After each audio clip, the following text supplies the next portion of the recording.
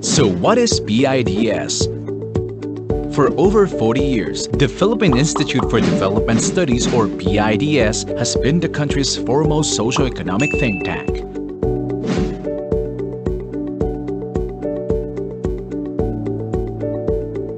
It conducts rigorous and objective policy research and analyses that help the government in crafting relevant policies, plans, and programs in support of the country's long-term vision and development goals. PIDS pursues its mandate through three basic programs: research, dissemination, and outreach. Through its research program, PIDS identifies and prioritizes studies, develops proposals, and conducts research on priority areas. The results of these studies are then disseminated through different platforms, publications,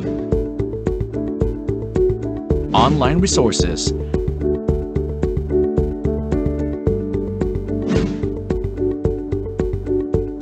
PIDS Corner, seminars, and the Development Policy Research Month, or DPRM, held every September. To shed light on key policy issues, the advice and expertise of the Institute's research fellows are also sought by policymakers, government agencies, private sector, and civil society. Since 1977, PIDS has completed numerous policy studies on a wide range of development topics. This brand of service has then translated to policies and programs that have improved the lives of every Filipino.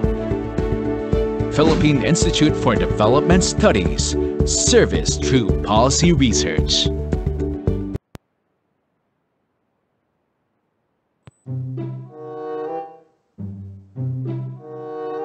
In need of references for your research? Do you want a search engine that is easy to navigate? And do you want it free?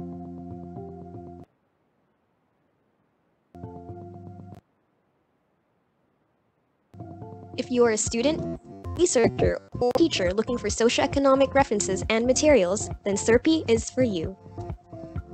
To access SERPI, just visit the PIDS website at www.pids.gov.ph and click the SERPI widget. Or type serp-p.pids.gov.ph. SERPI is an online database of socioeconomic studies and materials produced by the Philippine Institute for Development Studies and other academic and research institutions. SERPI has a wide variety of socioeconomic materials such as journal articles, books, working papers, policy notes, research papers, and newsletters. SERPI has 52 partner institutions that contribute publications to the database. SERPI has a wide coverage of materials encompassing 20 research themes.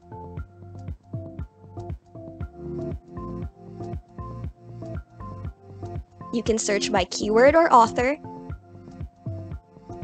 by publication type, by research theme, or year published. SERPI has more than 7,000 materials with full text that you can download for free. Enjoy searching! Visit SERPI now and follow us on Facebook. You may also send a message for inquiries.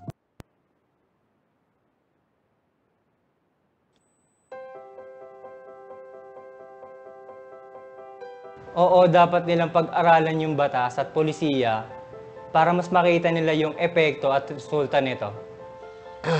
Pag nahuli tayo, wala tayong maisasagot. Kaya dapat pag-aralan din natin. Oo, dapat nilang pag-aralan ng mga batas at polisiya para malaman nila kung epektibo ba ito sa karamihan o magiging problema lang. Kung walang basehan ng isang batas, basta na lamang ipatutupad at walang pulso na kinukuha sa mga mamamayan, mahirap. Mahalagang isailalim sa masusing pagsusuri ang mga polisiya at programa ng pamahalaan bago pa man ito ipatupad. Dapat ring ipagpatuloy ang pagsubaybay o pagmonitor sa mga ito habang ipinapatupad hanggang sa matapos ang kanilang implementasyon. Dito pumapasok ang tungkulin na ginagampanan ng Philippine Institute for Development Studies. Ang PIDS ang siyang sangay ng pamahalaan na naatasang gumawa ng pag-aaral at pananaliksik at magbigay ng rekomendasyon sa mga mambabatas at iba't ibang sangay ng gobyerno tungkol sa mga programa at polisiya sa pamahalaan upang masigurong matugunan nito ang socio-economic needs ng ating bansa. Pag pinag-aralan, mas effective! So what is PIDS? For over 40 years, the Philippine Institute for Development Studies, or PIDS, has been the country's foremost socio-economic think tank.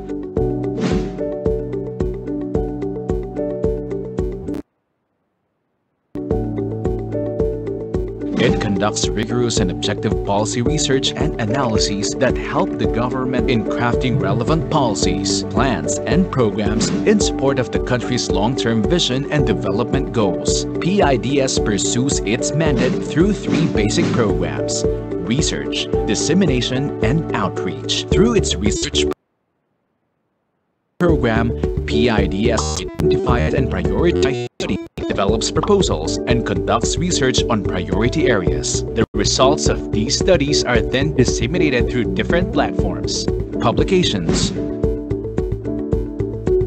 online resources,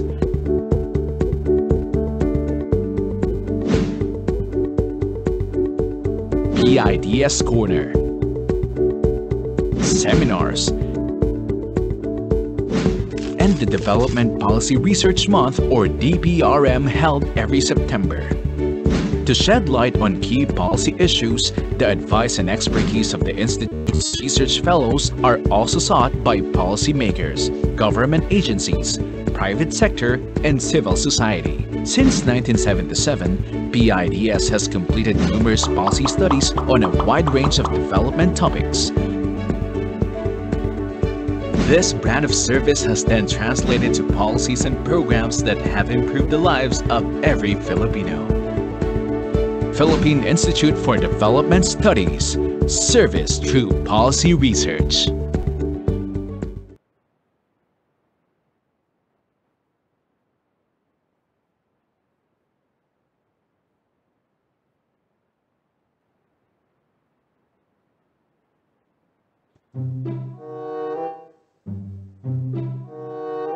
In need of references for your research?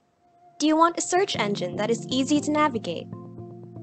And do you want it free? If you are a student, researcher, or teacher looking for socioeconomic references and materials, then SERPI is for you. To access SERPI, just visit the PIDS website at www.pids.gov.ph and click the SERPI widget. Or type serp-p.pids.gov.ph. SERPI is an online database of socioeconomic studies and materials produced by the Philippine Institute for Development Studies and other academic and research institutions. SERPI has a wide variety of socioeconomic materials such as journal articles, books, working papers, policy notes, research papers, and newsletters. SERPI has 52 partner institutions that contribute publications to the database. SERPI has a wide coverage of materials encompassing 20 research themes.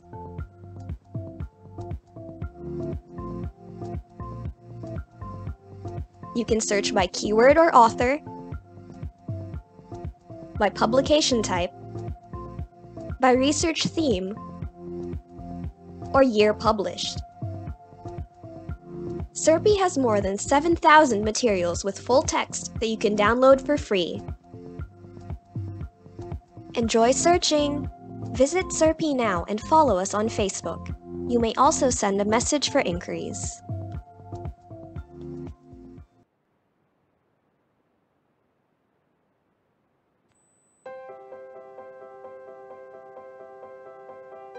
Oo, dapat nilang pag-aralan yung batas at polisiya para mas makita nila yung epekto at resulta nito. Pag nahuli tayo, wala tayong maisasagot. Kaya dapat pag-aralan din natin. Oo, dapat nilang pag-aralan ng mga batas at polisiya para malaman nila kung epektibo ba ito sa karamihan o magiging problema lang. Kung walang basehan ng isang batas, basta na lamang ipatutupad at walang pulso na kinukuha sa mga mamamayan, mahirap. Mahalagang isailalim sa masusing pagsusuri ang mga pulisiya at programa ng pamahalaan bago pa man ito ipatupad. Dapat ring ipagpatuloy ang pagsubaybay o pagmonitor sa mga ito habang ipinapatupad hanggang sa matapos ang kanilang implementasyon. Dito pumapasok ang tungkulin na ginagampanan ng Philippine Institute for Development Studies. Ang PIDS ang siyang sangay ng pamahalaan na naatasang gumawa ng pag-aaral at pananaliksik at magbigay ng rekomendasyon sa mga mambabatas at iba't ibang sangay ng gobyerno tungkol sa mga programa at polisiya sa pamahalaan upang masigurong matugunan nito ang socio-economic needs ng ating bansa. Pag pinag-aralan, mas effective.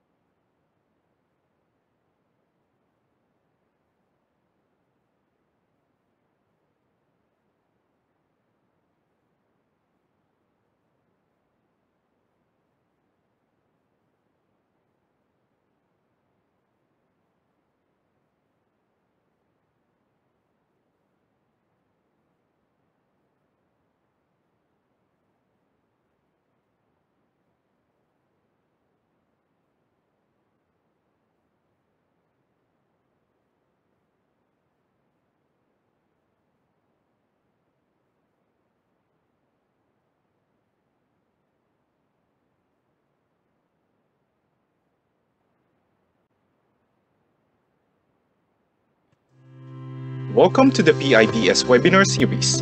Before we start the webinar, we would like to give you a few reminders. For attendees, your microphone is muted upon entry. In case you have a question, the moderator will read it during the open forum. For those attending via Cisco WebEx, use the chat box located at the lower part of the screen. Click the chat icon, type your name and affiliation and your question, and send to all panelists. You may send your questions while the presentation is in progress. The moderator will read them during the open forum. For Facebook viewers, at least 2 questions from the comment section will be read by the moderator during the open forum. We will moderate all questions to ensure that they are relevant to the scope of the presentation. Thank you for joining us, and we look forward to your active participation.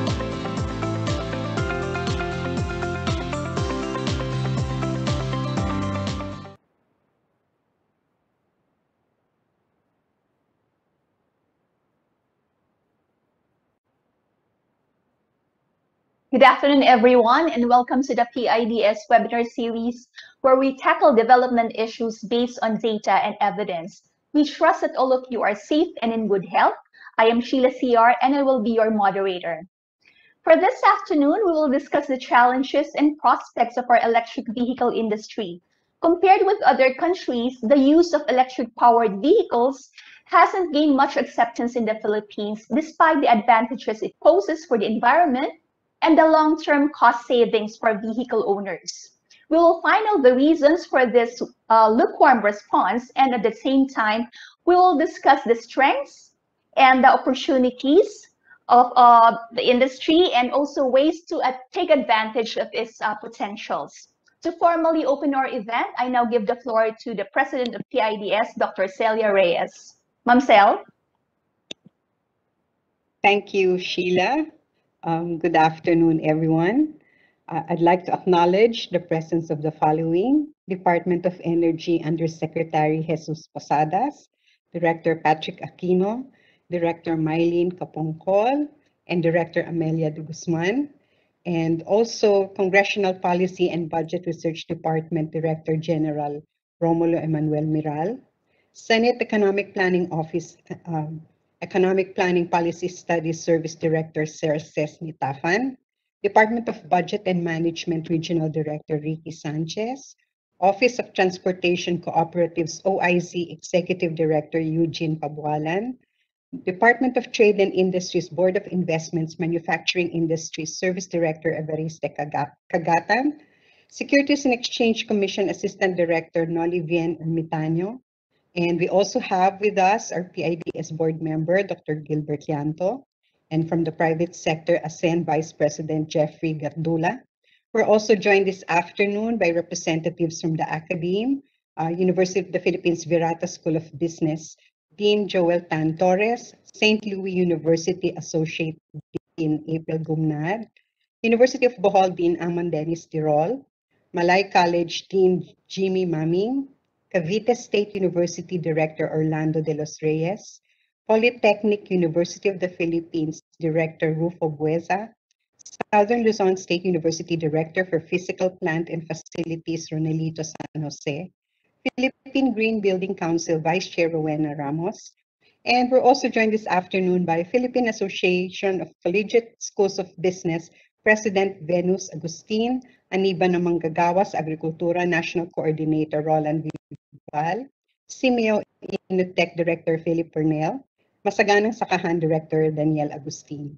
Let me also greet our guest colleagues from the government, academe, civil society, media, private sector, as well as those who are watching through the PIDS Facebook page. Good afternoon and welcome to our first webinar for this month. In April this year, President Rodrigo Duterte approved the Philippines' first nationally determined contribution, or NDC, as part of the country's commitment to the 2015 Paris Agreement on Climate Change. It sets the country's target of a 75% reduction in avoidance of greenhouse gas emissions by 2030. The NDC represents the government's goal of modernizing and pursuing low carbon and resilient development for various sectors, including transportation, which will be the focus of our webinar. The transport sector is, as we all know, one of the highest consumers of fuel. As such, there's a need to explore options for a more efficient use of and less dependence on fuel to minimize harmful emissions and protect our environment. Electric vehicles, or EVs, are being explored globally as an alternative transport technology that lessens fuel usage and combustion emissions. In fact, there is a positive global outlook for EVs, given the projected increase in their sales in the next 10 to 20 years. Vehicle manufacturers have also set targets for EV sales and production of new EV models. EVs are not new in the Philippines. From time to time, we see electric jeepneys and tricycles plying the streets of Metro Manila and other provinces. The government has also implemented various programs that support the use of EVs in the country, one of which is the Public Utility Vehicle Modernization Program, which aims to provide a safer, healthier, cleaner, and environment-friendly transport system. In addition, Senate Bill number 1382, or the Electric Vehicles and Charging Stations Act, which supports the development of EVs in the country, has been approved on final reading in the Senate earlier this year. Relative to this, the Department of Energy has already started conducting public consultation on its proposed circular on the guidelines for the development, establishment, and operation of electric vehicles charging stations in the country. This afternoon, we will hear more about the country's electric vehicle industry from PIDS Supervising Research Specialist Maureen and Rosellon. Her study, titled Clean Energy Technology in the Philippines, Case of the Electric Vehicle Industry, examined the EV industry by looking into its current regulations, challenges, strengths, and opportunities. It also identified weaknesses and threats related to technology utilization and competition, and provided recommendations on how to take advantage of the industry's potentials. We've also invited representatives from the government and the industry to hear their insights on the study's findings and recommendations. They will also share with us their efforts to promote the EV industry in the country and to encourage the use of greener means of transport. I'd like to thank Department of Trade and Industry Undersecretary for Competitiveness and Innovation Group, Dr. Fita Aldaba, and Electric Vehicle Association of the Philippines President Edmund Araga for accepting our invitation to serve as discussants in today's webinar. We hope that the takeaways from today's webinar will contribute to policy discussions on the country's EV industry. Thank you and have a good day. Thank you very much, Marcel. I now invite you to listen to our featured study for this webinar, which, as Marcel has mentioned, was conducted by Maureen and Rosellon, a supervising research specialist at PIDS. We call her Mao at PIDS, and Mao obtained her master's degree in economics of international trade and European integration from a joint international study program of the Erasmus Mundus, hosted by Staffordshire University, United Kingdom, the University of Antwerp in Belgium, and Prague University of Economics and Business at the Czech Republic.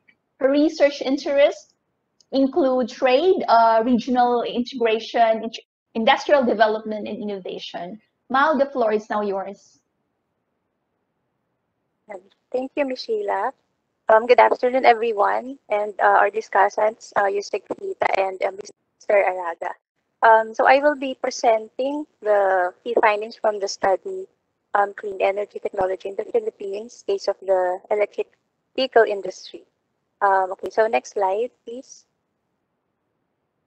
So the objective of the study or objectives are to examine the electric vehicle or EV industry in the Philippines, the current regulations, challenges faced, and prospects in the industry, and to present insights and recommendations based on the findings. For this study, I used the SWOT, or which means strengths, weaknesses, opportunities, and threats. And I use this method to bring and process all together the information that I have collected and to determine the challenges and prospects of the industry. Next slide, please. Okay, so if we look at the EV sector globally, the outlook is very optimistic. An increasing trend in EV is observed in the global fleet for any type of vehicle from 2010 to 2019. In 2019, electric cars went up to 7.2 million globally, which is a huge increase from 450,000 sales in 2015. And the projection by Bloomberg and EX shows that there will be 26 million electric cars in 2030 and 54 million in 2040. And also, EVs will compose 58% of total vehicle sales in 2040 and 31% of global fleet. Electric vehicles or EVs have gained attention as governments aim for clean and low carbon transport. It also shows advancement of technology in the automotive sector. And for the Philippines, aspirations are similar. We would like to reduce dependence on fossil fuels, which has tendency to have fluctuating prices.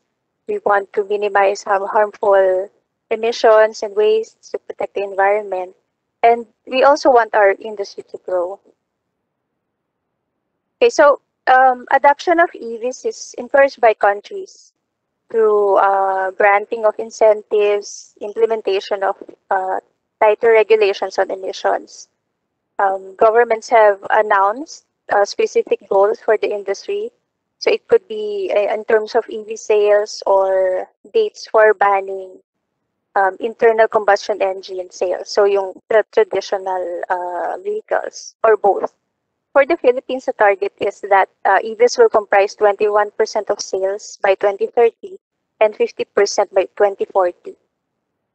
Another example would be Singapore, which will phase out the traditional vehicles by 2040. Next slide, please.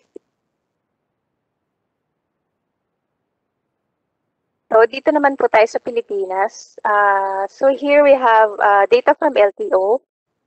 which shows the stock of EV from 2010 to 2019, which totals 11,950.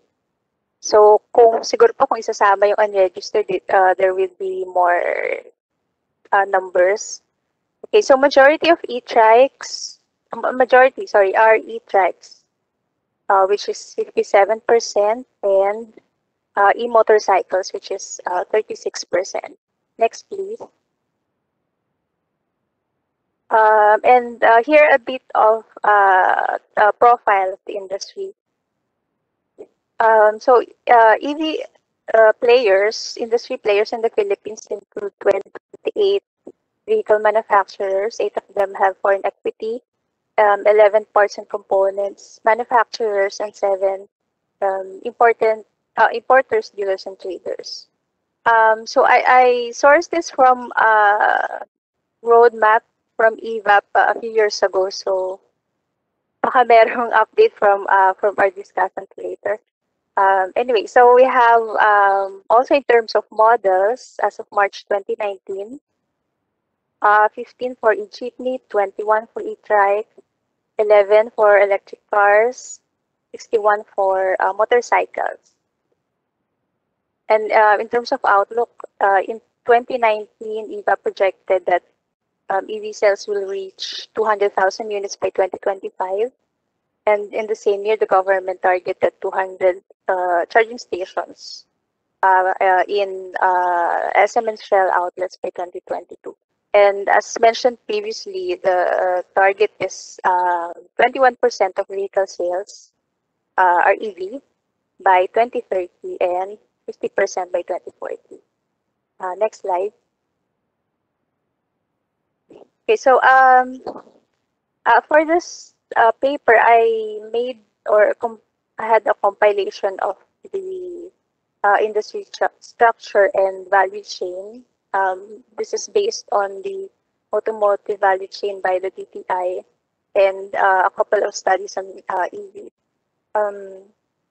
So the value chain starts with design and development and ends with consumers and after-sales service. And in between, we have vehicle manufacturing, which involves the parts and component suppliers, raw material suppliers, manufacturers. And then there's marketing and sales and suppliers of complements, which an example is charging facility. So those listed here are parts of the supply chain which we have strong local capacity, especially those in bold letters. The list here is based on a study that was commissioned by Mitsubishi Corp in 2019. So, so in terms of strong local capacity, we have wiring, mechanical components, aluminum components, rubber and plastic components, chassis, system, electrical system, interior system. In terms of vehicles, e-trikes, and e-jeepneys, and then there's marketing and sales. Next, please. Okay, so pagdating naman po sa mga polisiya, meron po tayong mga programa, mga batas na sumusuporta sa industriya. At ang ilan po doon na nandito, listed in here in the slide. So I won't go into details, but to summarize, they aim for provision of fiscal and non-fiscal support, standards for product quality and safety, also regulatory framework and strategy for the industry. Next, please. Okay, here are just some photos of the e-vehicles we have in the country. So may e-trike, what else? I have a picture of e-jeepney, and then the e-bike and e-motorcycle. Next, please. Okay, so now I'll discuss the findings from the SWOT. So in terms of strengths, there is a strong government support in terms of programs, policies, and projects as shown in the previous slide. The industry has also been very active in advocacy, in participating in the government programs and in manufacturing activities. If I may mention some accomplishments, one is the tricycle replacement program of the DOE, which deployed to different LGUs about 3,000 e-trikes that were produced by BMAC, BEMAC, a local electric tricycle manufacturer. And then there was also the ABB project, which deployed e-trikes to Metro Manila and other urban areas. And then the partnership between EV firms and the private sector also shows strength. Examples are the joint venture in 2015 between Rupali Corporation, top motorcycle dealer in the Philippines, and Teco Electric Machinery, which is a Taiwanese company that develops and manufactures electric motors. Their partnership, Proteco, aims to produce e-trikes and e-jeepneys. And then there's also a partnership between Toho or Tojo Motors, a local manufacturer, with a Changshu High Star Battery Manufacturing Company, which is a Chinese firm, for the local assembly of EV batteries. Then there's a partnership between Mitsubishi Corporation and Beralco, which aims to build quick charging stations for DTI and DNR offices. And then the country can leverage on its capabilities in auto electronic parts and components, and also semiconductors manufacturing, as well as automotive assembly. The country has been a key manufacturer and exporter of wire harnesses, which is a vital component of electrical systems in vehicles. And we have local EV manufacturers. So I mentioned the BMAC or I'm not sure how to pronounce, BEMAC, PHUV, Pinoy Ako Corporation, Star, Toho, Toyo Motors, which produce e-trikes and e-jeepneys. So to some extent, there's capability in EV product development and manufacture, which can be exploited and upgraded. And then there's consumer perception and enthusiasm, which is also one strength. For the Philippines, this is based on in a market research by Frost and Sullivan in 2018. It was revealed that 46% of Filipino consumers are open to buying EV as their next vehicle. The next slide, please. Then weaknesses. The first is low level of technology utilization in manufacturing and infrastructure. I'm basing this on the SMART Manufacturing Maturity Index based on the 2019 firm survey by the DTI, and which suggested that 79% of respondents are in levels from very low to low technology utilization. But to be fair din naman po, our innovation performance is improving. We have a better ranking in the Global Innovation Index in 2020, and an increase in R&D expenditure to GDP ratio, which is 0.35%, so from 0.12 or 0.14 in previous years. Okay, so in the Global Innovation Index, it was noted that we performed better in innovation outputs than innovation inputs. But we performed below average in institutions, human capital, research, infra, market sophistication, and creative inputs. I think that the government recognizes this and is coming up with strategies for improvement. And then next is low number of charging stations. Pero yung data ko po is from 2018, which is 19 charging stations. So I'm not sure. Well, meron po naman siguro mga additionals. Okay, so there's no standard prescribed ratio of EV to charging points, but experts and researchers say that it would range from 8 to 33 vehicles per charging station. So if I were to look at the 2018 figures, I think we are quite far from those numbers. Even if we consider, for example, that most vehicles would be charged at home. And then there's consumer concerns. A Frost & Sullivan survey revealed that range anxiety, which refers to how far the vehicle will go, and safety are top concerns of potential EV buyers in ASEAN. Though with developments in the sector, mini compact cars could run for 100 kilometers. The mid-size or SUVs could run for 200 or 300 kilometers. An e-trike, 35 to 50 kilometers, and there are models that can run up to 100 kilometers. Next, please.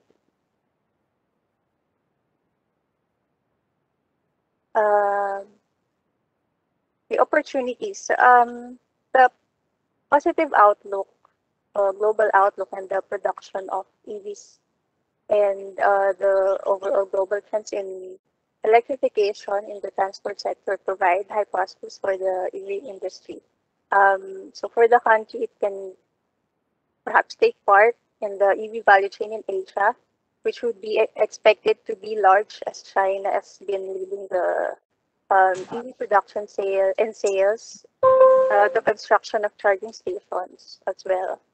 And other countries in the region, such as Japan and South Korea, are also expected to have large production in electric cars. And then there's also investment prospects for battery production in the country, being one of the top suppliers of nickel ore, which is the raw material in EV batteries. This has been identified, recognized by EVAP and the nickel mining industry, which has started talks with the China Battery Association to explore the manufacture of lithium-ion batteries in the Philippines.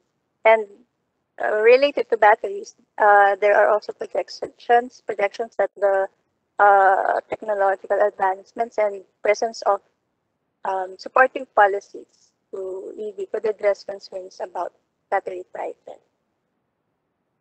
And then cross-border partnerships between firms or industry associations serve as channels for transfer of technology. We've had examples of partnership between Filipino and foreign firms. The EVAP also led the creation of the ASEAN Federation of Electric Vehicles Associations, which is regarded as a venue for sharing of best industry practices, R&D initiatives, as well as networking that have so far resulted in joint venture projects. Then, next slide, please. Okay, so threats. So one is the high cost of EVs.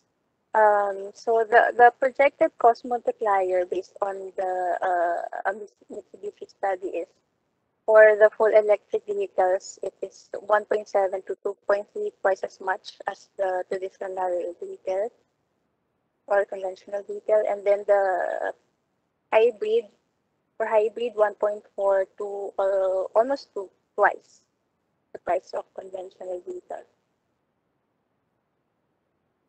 Okay, then as for the battery, it is more than 50% of EV cost. Vehicle and battery producers are observed to be sensitive to raw materials, and so could be affecting the pricing of EVs. So if we look at energy costs, again, the study by Mitsubishi. If you look at the life cycle of an EV, it was projected that the EV is competitive as energy cost is lower compared to fuel-powered vehicles. Then, given the projected growth in EV production, there are also concerns about the adequacy of charging infrastructure. But with technology and supportive policies, it's anticipated that concerns about the infrastructure could be addressed. And so now utilities, oil and gas companies and automakers globally have been actively installing charging facilities. And as of 2019, there are around 862,000 charging points, which is 60% increase from 2018.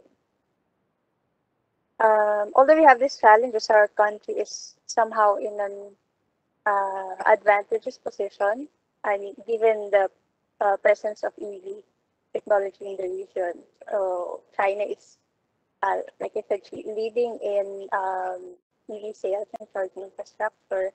And then we have Japan, Singapore, and South Korea that are among the top countries in charger intensity.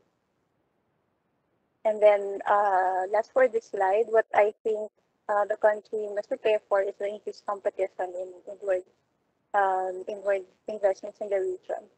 Countries should be keen on hosting investments in the EV technology and the value chain.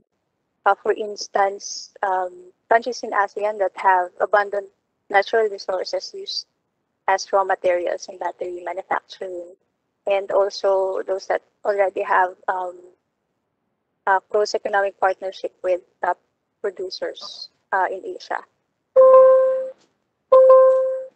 Okay, so next, please.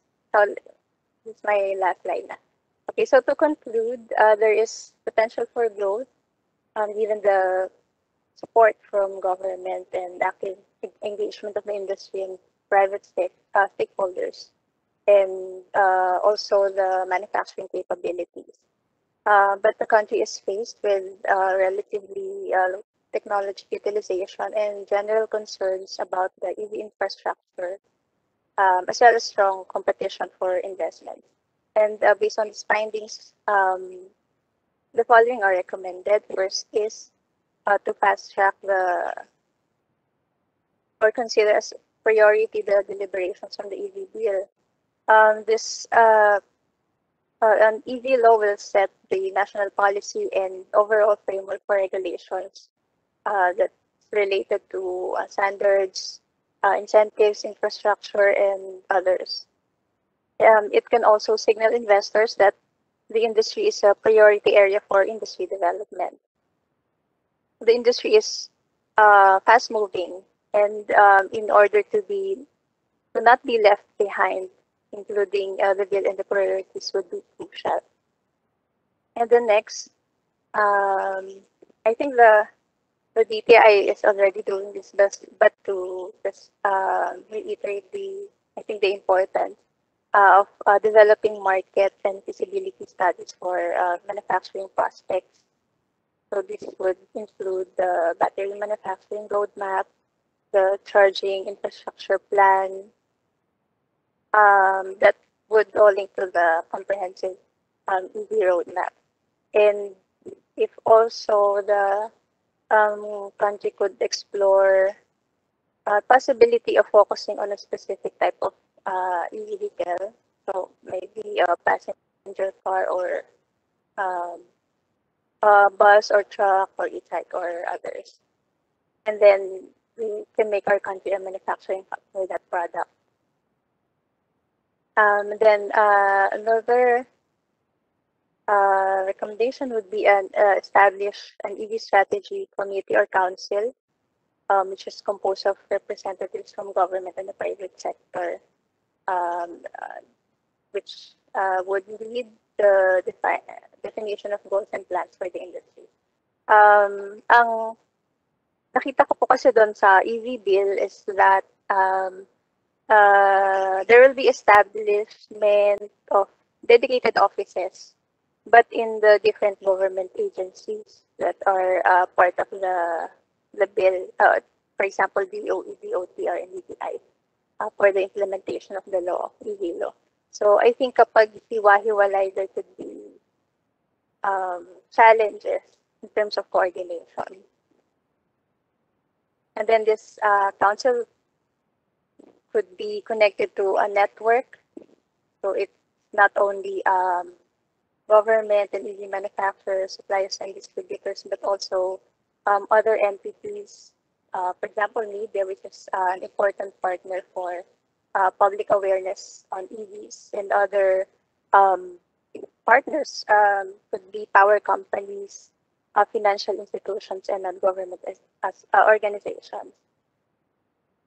And then also to consider fiscal incentives to stimulate consumer demand.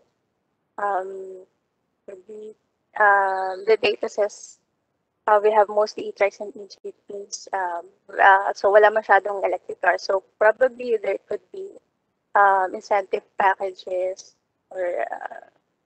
for example, EV purchases, for charging points, for electricity consumption, or scrappage or recycling of all vehicles. And then lastly, we could include EV sector in the areas for technical cooperation and trade missions, for example, as they would provide opportunity to upgrade the knowledge and skills of the country's workforce, and also provides opportunity to explore partnership with local EV players and foreign direct investments for the country. So next, I think that's the last slide. Thank you very much. And thank you very much, Mao, for your very interesting presentation. So I was looking at the chat box, and right now it is already teeming with questions, very interesting questions. But don't worry, because we will have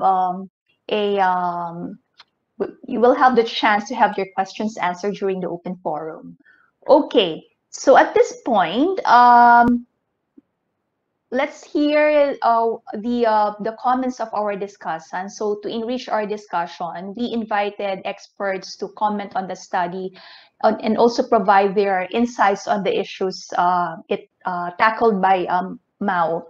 So we will hear first from the government side. And our first discussant is none other than the Undersecretary for Competitiveness and Innovation of the Department of Trade and Industry, or DTI.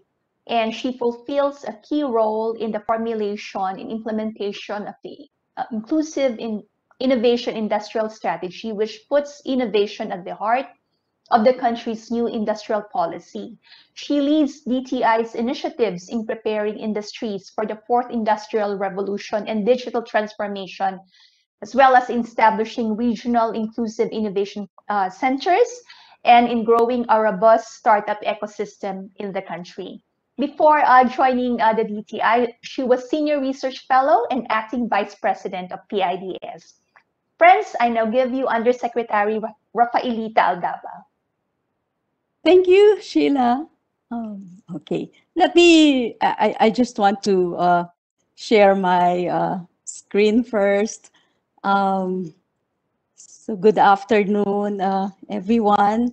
PIDS President, Dr. Celia Reyes, Mr. Ed Araga, colleagues from government, as well as from PIDS.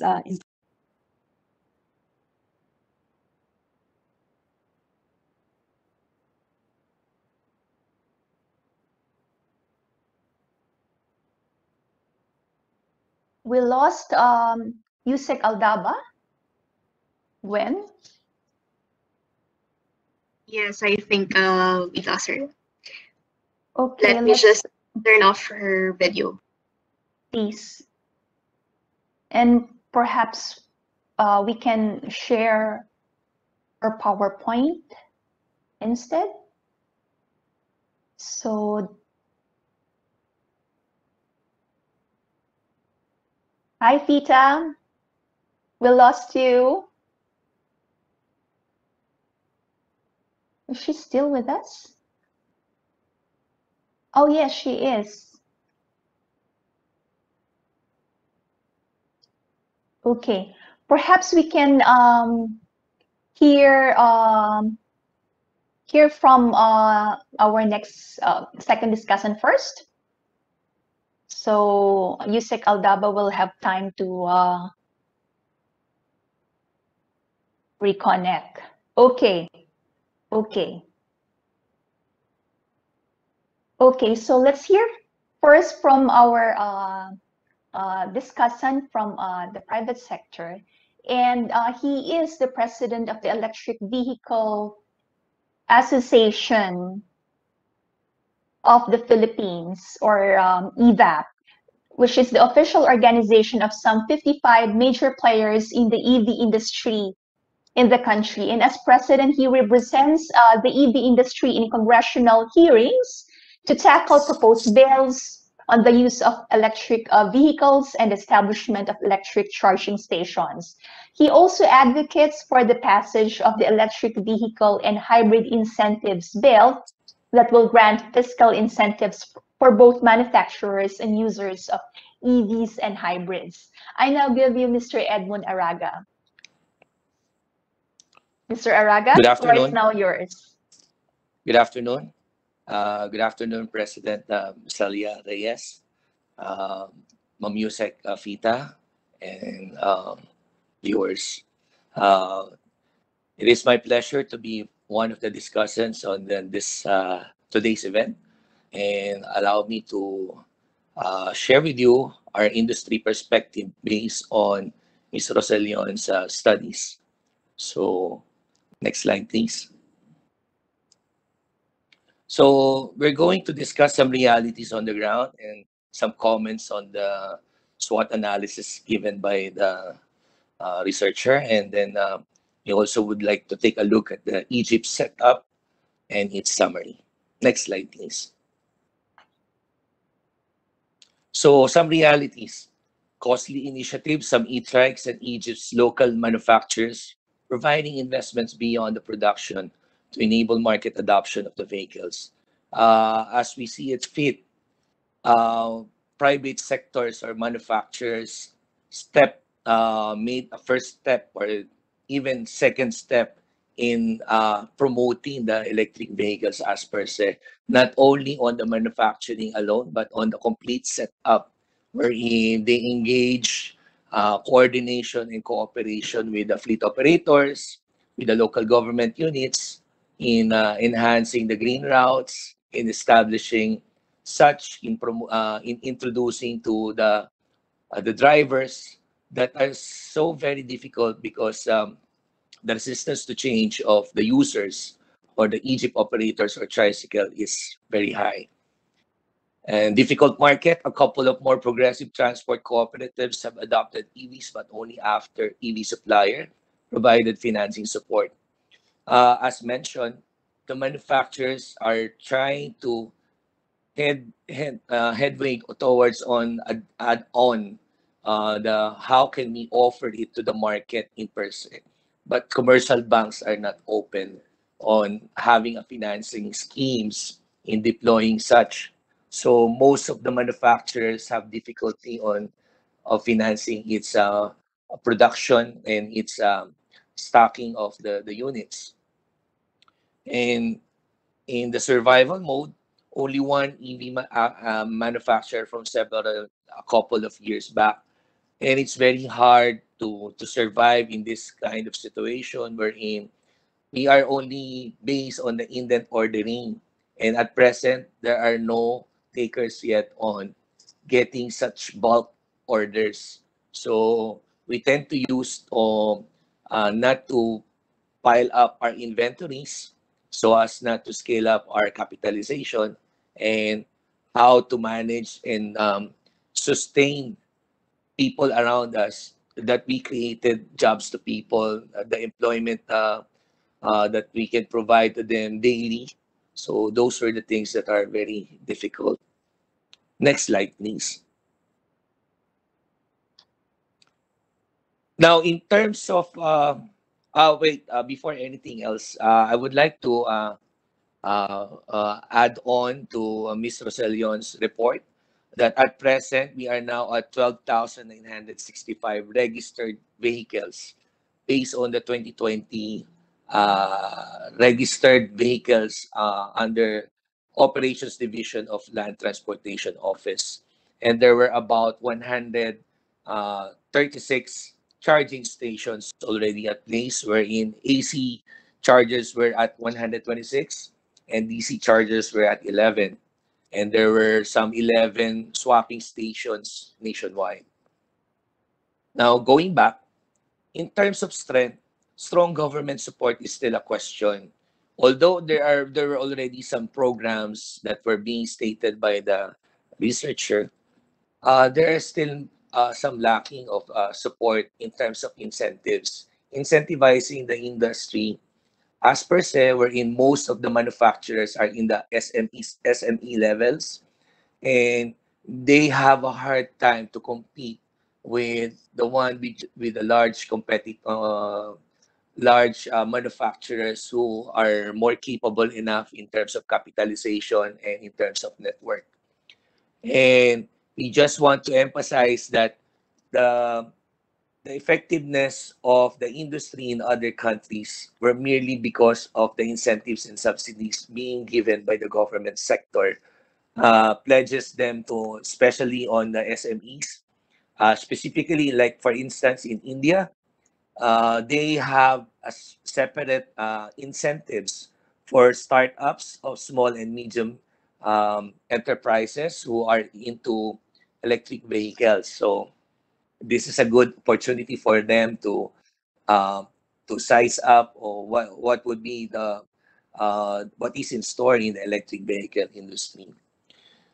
Presence of local EV manufacturers, there's only one, two firms assembling EVs locally and barely surviving. As mentioned earlier, uh, they have a hard time on maintaining their people, their plan, their setup, and how to make amends on address the issues on concerning on getting its thing done.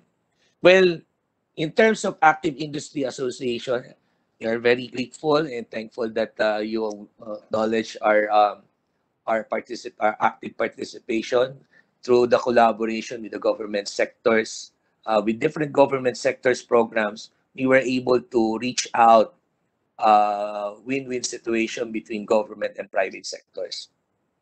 Partnership established between the government and private sector, as mentioned earlier.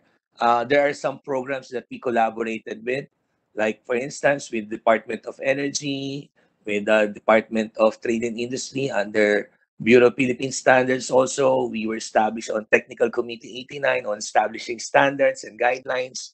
Those are the things that we were able to address.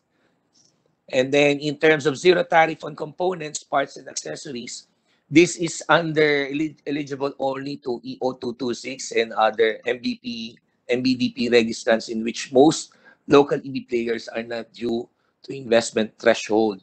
So actually, some of the one who availed of this program expired already because that is on a timeline basis of 5 years to 6 years. So no special incentives for EVs. It is of the same approach with the ICE manufacturers, no? So tax holidays on shipments of machineries are just one of it, and it is a capital intensive approach on especially on the MVDP program, wherein it comprises of about $8 to $10 million for you to avail of this program. And in terms of manufacturing capabilities useful in EV sector, uh, our manufacturers, our local manufacturers, are at par, but presently, if there is no economies of scale that they can have some smart production capabilities or setup, that would be a difficult one. And in terms of indent ordering, that would be a big blow in terms of setting it up on the production side. High consumer outlook, not without the necessary incentives. So we're still waiting for the fiscal and non-fiscal incentives that we are looking for manufacturers and the consumers. Uh, Next slide, please. In terms of weaknesses, it is relatively low level of technology utilization in manufacturing and infrastructure. As mentioned before, EV manufacturers have difficulty on addressing a very ideal manufacturing setup if there would be no value or the production would be not on a continuous mode, meaning how to sustain such a high cost of manufacturing or capability to producing a lot of units if there is no demand. So that's one of the things that we cannot fully utilize and address on the skills of the people of how can we uh, produce such locally if there are only a number of units that can be deployed. Low number of charging stations, as mentioned, charging stations were at 136, and most of it are on the AC because for the last decade that we're doing it, we address on public transportation, and the key factors are on the e-trikes and e-zips. And it is only now that scaling, starting to come up with the e-cars phase, and people are the consumers are now openly accepting in having some interest on buying an alternative cars, which is an e-car, as their daily form of commuting. So another consumer concern is on using EVs. We tend to have a pile up of promotions from the academe, from the private sectors and from the government, and we still have a lot of improvement on that aspect.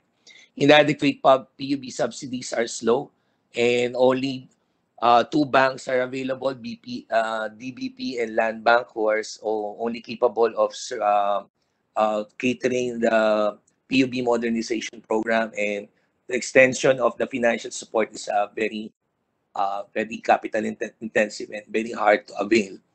Absence of government EV purchases, incentives, and subsidies. This is part of the one that is included on the Senate bill, wherein we are hoping that government should buy, take a turn and buy some EV locally manufactured EVs, so that we in promoting on the industry and promoting the usage locally. And its development, absence of government infrastructure development incentives and subsidies. As per the study, we only rely on donations that being given by some private sectors that were coordinated with the government's government infrastructures, such as on the charging stations. That's one thing that we have to address with.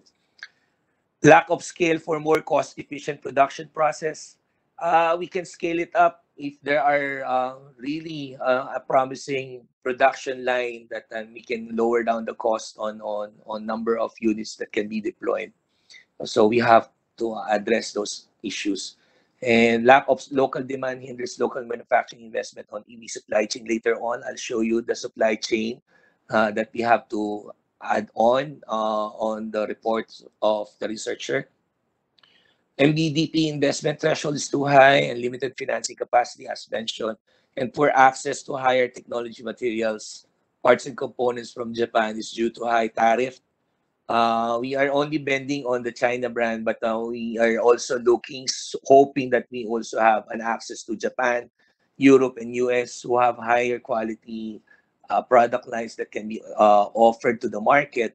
And the barrier is on the tariffs that we are addressing at present right now during the EV laws.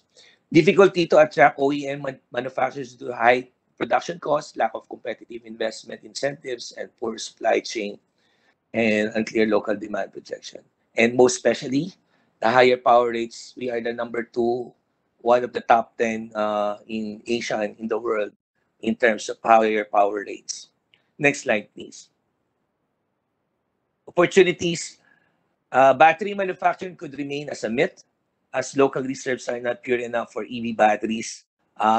Nickel ores available here has to have another additional process in order for it to be considered to such producing lithium-ion batteries. Another HPAL plant would be very expensive to build and run and may be justified only with a massive local battery demand. In creating a demand, one has to produce a lot of EVs on the road. Participation in value chain in Asia and the world. Well, we are trying to make a network, as mentioned. We are trying to make it on a regional level with collaboration with the ASEAN members and hoping that we can all reach to other nations. Support for R&D. Well, we do have some R&Ds through the efforts of the OST, but we still lack on it because the technology is fast and we have to size up on what would be the new trends in the technology. Cooperation, technology cooperation currently non-existent but possible with proper policy support. Senate Bill, House version, DOE regulations and LTO regulations were mentioned. And EVs, as I think will highlight by Yusek Vita later on. And the interest for multinational EV charging network operators is highly recommendable. Increasing number of OEMs EV models introduced locally. Next slide, please. Threats. Industry could not wait any longer with required policies and support. We are lag behind with Thailand and Singapore, and they are already on spot with through the strong policies that they implement on such countries that I mentioned. So we have to scale up and fast track or whatever we have whatever we can produce. Cheap EVs, particularly from China, and if only incentive is only applicable for local manufactured units and not imported to China. Next slide. Oh, do I still have time? Yes, it's okay, Mr. Edmond. You may proceed. I think this is a very important slide. All right. Okay. On this aspect, we would like to address the issue on the value chain situation there, wherein we have to expound more of what the researcher had mentioned. We created on this extensively, so as you could be aware of what is the value chain situation at the moment. So in terms of vehicle design, in terms of component and module production, in terms of assembly, in terms of financing, in terms of market and its operations. These highlighted factors has to be considered in order for us to establish such. And we highlighted each and every components that would consider on establishing our value chain in terms of producing e-jeepneys. Now, in terms of the value chain, it has a different aspect in terms of if we call this is only on Egypt. If we can value it on e-bus, on e-trikes, that's a different scenario as well. There are some commonality, but we are emphasizing on the e-jeeps. Can you make the next slide, please? So in terms of the e-jeeps, this is the flow chart that we're trying to emphasize on low adoption of e-jeeps. These are the items that we want to address with on what are the concerns. Why is it lacking? Why is it that we cannot pull through? Why does e-jeeps cannot move on into it? Because we are banging bodies with the ICEs. And in terms of such, fleet operators are very hesitant on the new setup. They would just rely on what would be the possibility of having it on a cooperative approach, cooperation, set up fleet operations, but still manage on the same approach. So these are the items that we want to emphasize that has to be given value. Next slide, please. Main points, second to the last, this would be my last presentation. And And the challenges could vary from one market segment to another. Thus, EV development strategy should be segmentized. We have to look into the value of e-jeeps as per se, the value of e-trikes as per se, and the value of e-bus if there is any, and the value of e-trikes or e-bikes. Segmentation is the key in giving such emphasis on its setup. No, that's the main challenge. And the resistance of each and every users are very high. Challenges are multidimensional. The solution needs to be integrated. In terms of integration of coordination with the local government unit, with the solution that can be given by the private sector from its fleet operators through the manufacturers, the validity of such is important. And in terms of program, quota, and time-bound based government incentives are needed at the very least. We all know of that even in other countries, incentives or subsidies are time-bound. So if we're going to make a valued or a very creditable program, say for example, first 5,000 that can be produced on such like Egypt's, this is the incentives that you will get, additional incentives, so that we can create a supply side and a valuable program that would the market or the consumers would be enticed to buy or to agree with or to avail of. So those are the key main points. Thank you. And next slide. Oh, some activities that we do. This is we just want to take advantage of what we are doing as an association. We have a monthly meeting with the TC89 BPS and also TC44 and Subcommittee 21 under the Bureau of Philippine Standards. So we still have a lot to work in the guidelines and standards of the e-vehicles and its infrastructure. And it's just last year that they created Technical Committee 89. Credits to Department of Trade and Industry under Bureau of Philippine Standards. They established one separate individually to the ICE. And then we participated as part of the technical working group of UNDP, Low Carbon Urban Transport System, in producing green routes in each key cities. I think we have 4 already and looking for 8, another 4. And then we also have on international global EV alliances.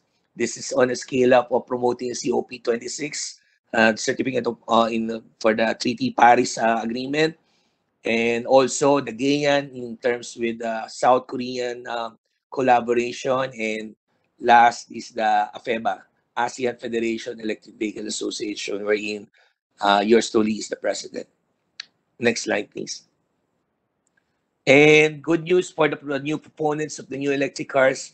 Senate bill is approved already, and we're just waiting for the counterpart on the Congress, hoping that this month they would address and approve it. So, and it have to be married and have it to become a law.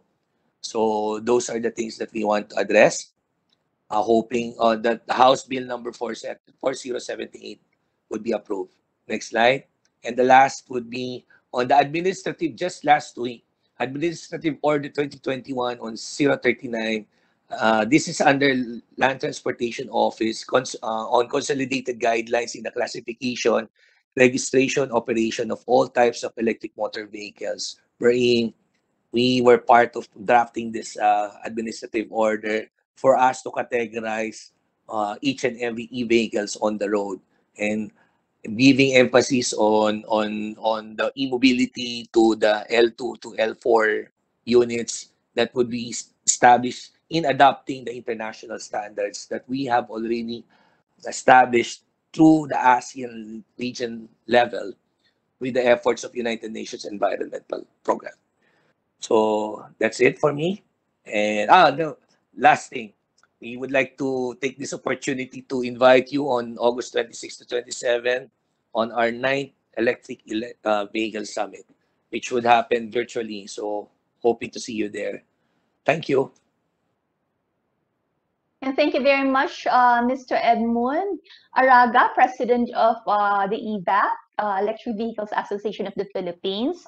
Very important points you discussed, sir. In addition, very important points that you discuss. In addition to the SWOT analysis presented by our researcher to help us better understand and have a more complete picture of the electric vehicle industry in the Philippines. Okay, so at Miss this Sheila, point, yes, sir. one additional thing, since I've seen Ma'am Fita, Okay. she's our mother champion in terms of establishing the roadmap back in 2014, and she was then before at PIDS, I think, during that period, and we are very thankful for Miss Fita, who is always behind us, and would like to take this opportunity to highlight it to Ms. Rosellon's part of the research program. Thank you. And thank you, Mr. Edmund. That was a very apt description to call Yusek Pita back to the floor. Okay, Ma'am Pita, may we hear from you now? Your I don't comments know on what the happened. study? I think I got disconnected, but I don't know which part I was disconnected. Can you Perhaps you can just, remember? ma'am, you can just start from the beginning. I think that would be the best thing to do. Okay. Yes, So yes. I'm keeping my fingers crossed that my internet won't act up. Okay. Can you see my screen now? Yes, ma'am. We Is can it see your visible? screen, but perhaps you can click on the slide. Yeah. I will do that. Yes. Okay. So like what I've said, as I was reading the paper, there were questions that emerged, and I've divided these questions into two: one on the supply side, another on the demand side. These questions are as follows. Is there sufficient production capacity to manufacture EV, considering that our manufacturing costs are relatively high right now? Do we have the necessary raw materials, parts and components? And also, given the fact that we have a very limited supplier network, do we have the required skills to build the EV industry? What is our position in the global value chain? Where are our strengths? What are the areas where we have a comparative advantage in? Are we going to specialize in parts or in EV manufacturing, or do we specialize in both? Where are the gaps in the supply and value chain? And how can we upgrade and improve our GVC position? On the demand side, what are the factors that determine the demand for EV? For instance, is it power costs, charging stations, safety concerns, battery costs, including EV price? What would hasten the shift from ICE to EV? And where will the potential demand come from passenger cars, buses, jeepneys, e-trikes, or e-bikes? And hence, it's very important really for us to come up with an estimation of demand, helping us understand what drives, what are the factors, what are the determinants of demand in the country. And this is really crucial in terms of helping us craft effective policies and programs in order to promote EV development and EV industry in the country. Along with this is what are the justifications for providing subsidies, and if ever we do, at what levels? And so the elasticities that we could get from the demand estimation would really be crucial. The other items, what are the market failures, and is there a role for industrial policy? I think we need to really address all of these issues. And coming now to the methodology, of course, we use SWOT a lot. And it's the main framework of the paper, actually. But in the context of what we want to achieve, in terms of the problems that we want to solve, is this really the best framework to apply? After carrying out a SWOT, what we do is to synthesize all the 4 factors and come up with a strategic plan. And the strategy is a huge, determining or formulating the strategy is a huge task, and it actually involves a lot of consultations with industry, with government, with the workers, with the academe, to help us define what the vision is going to be, what are the goals, as well as identifying the priority initiatives to help us realize our objectives. And as already discussed, EV is a very complex issue, and hence we need more in-depth analysis in order to help us make the right decisions, the correct decisions. Strategies that we're going to formulate must be based on reliable and robust analysis. And the SWOT, it does not provide the prioritization of the results, as well as providing solutions or offering alternative decisions. So at best, the SWOT is there to guide us in our strategy formulation, but it is not prescriptive, and it has to be supplemented really by comprehensive analysis, by more comprehensive research, which is actually the foundation of good policy formulation. We need more in-depth analysis of the state of the industry, the environment in which firms operate, taking into account as well the changing trends in consumption, in technology, data on production, industry linkages, workers, cost competitiveness, productivity. We need to estimate all of this, GVC analysis, exports, imports, trade performance, the tariffs, non-tariff measures, our FTAs. Can we tap this as we promote our exports, as we try to build our scale economies, where are, again, measures of comparative advantage, investments, R&D, innovation, and coming up with really a comprehensive analysis of our EV ecosystem.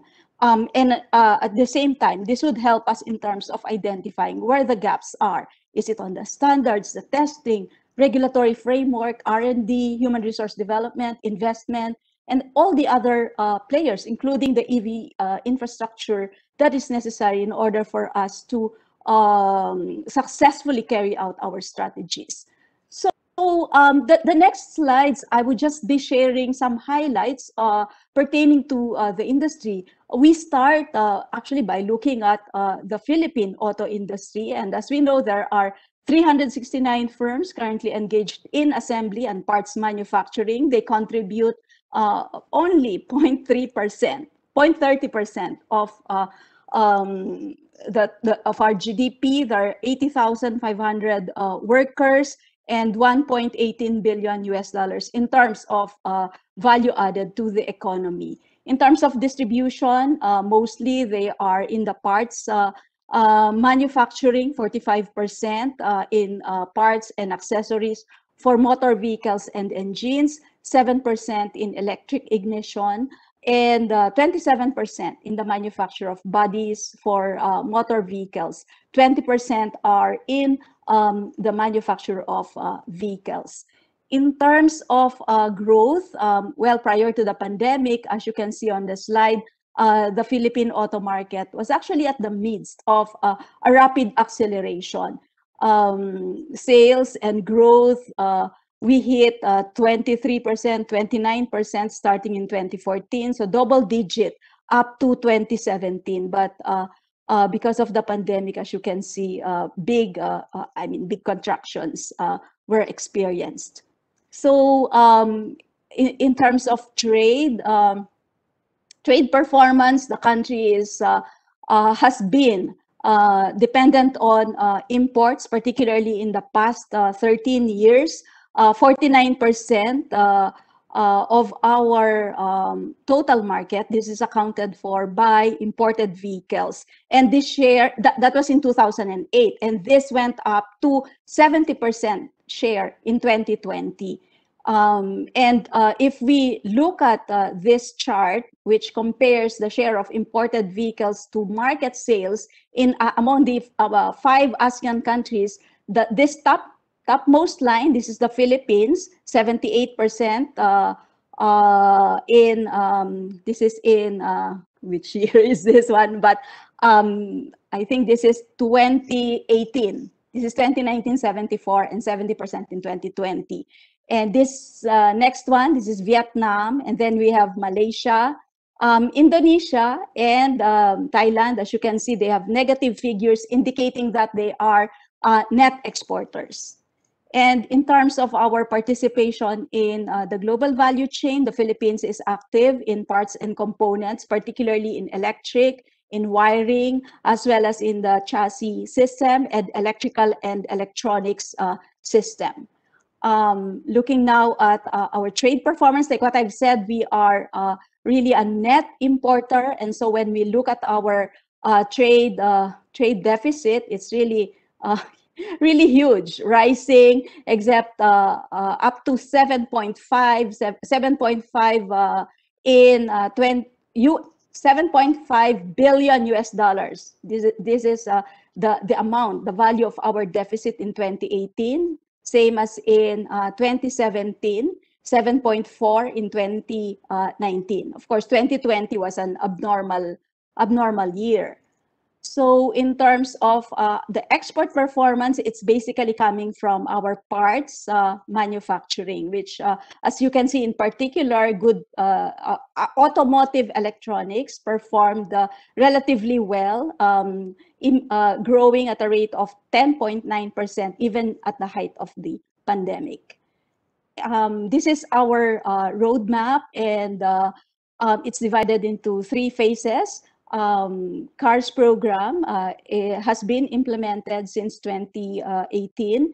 And of course, the goal is to be able to integrate the country's auto industry in the ASEAN production and the ASEAN regional production network. So as we transition to electric vehicles, our strategy really is focusing on these 5 areas, establishing the regulations and the standards, ensuring that we have fiscal and non-fiscal support to be provided to both consumers and manufacturers. Human resource development is very important, along with R&D and information, education, and communication. This is the industry. I won't enumerate anymore, but I believe our production capacity is around 150,000 units. And in terms of annual registration, well, the total is 12,964 EVs, covering the years from 2010 2020. Okay, and mostly these are e-trikes and e-motorcycles. Our industry priorities in terms of electric vehicle are as follows. Number 1 would be electric vehicle assembly, automotive electronics parts, and components with particular focus on advanced high-precision sensors, AI-enabled parts, along with electric motor powertrains and metal forging. We are also focusing on developing EV battery charging, energy storage systems, and recycling, along with engineering service outsourcing. In the domestic market, these are our internal projections. We're looking at 6.6 million EVs by 2030, half of which, 3.3 million, would be manufactured locally by 2030. And these are the yellow-colored bars, shaded portions of the bars that you can see. Okay, and mostly these are PUVs, 72,000, buses, 12,000, trucks, 70,000, 70,000 other PUVs, 2.7 million two-wheelers, and 300,000 three-wheelers. I would also want to share the results of a study that we requested the US Aid Respond team to carry out. This was done by Dr. Maharavago. It was completed last year. As you can see, this is a cost-benefit analysis of e-jeepney ownership. So we tried to compare e-jeepney ownership versus a diesel-powered jeepney. And in all 4 scenarios, we have the baseline here, a scenario B wherein we will simulate the impact of falling battery prices, cleaner, another scenario would be transition to cleaner energy. And the last is RE-powered charging stations. And in all scenarios, you can see that the socio-economic net benefits of Egypt these are all positive, and with the benefit cost ratio being greater than 1. So with these results, these are, as you can see, very encouraging. We can make use of these results in terms of support the granting of subsidies to Egyptni for the development of Egyptni industry in the country. And we're also, like what I've said, the focus on automotive electronics, given that we're already quite strong in this segment. There are many areas we could further upgrade our activities. For instance, here are some companies that are already engaged, particularly Denso, which is manufacturing smart keys, sonar sensors, compressors, aircon, and meter cluster. We have IMI, who is part of the GVC of a huge car maker, global car maker based in Europe, Ionics, EMS, as well as Temic. And given our strength as well let me move on to the next. Given our strength in the IT industry, this is another area which we could promote in terms of linking it with the development of the EV industry. And lithium-ion batteries, like what we've said, we are positioning the Philippines as a global manufacturing hub for lithium-ion batteries, utilizing our nickel and cobalt as cathode materials, and these are abundant in the Philippines.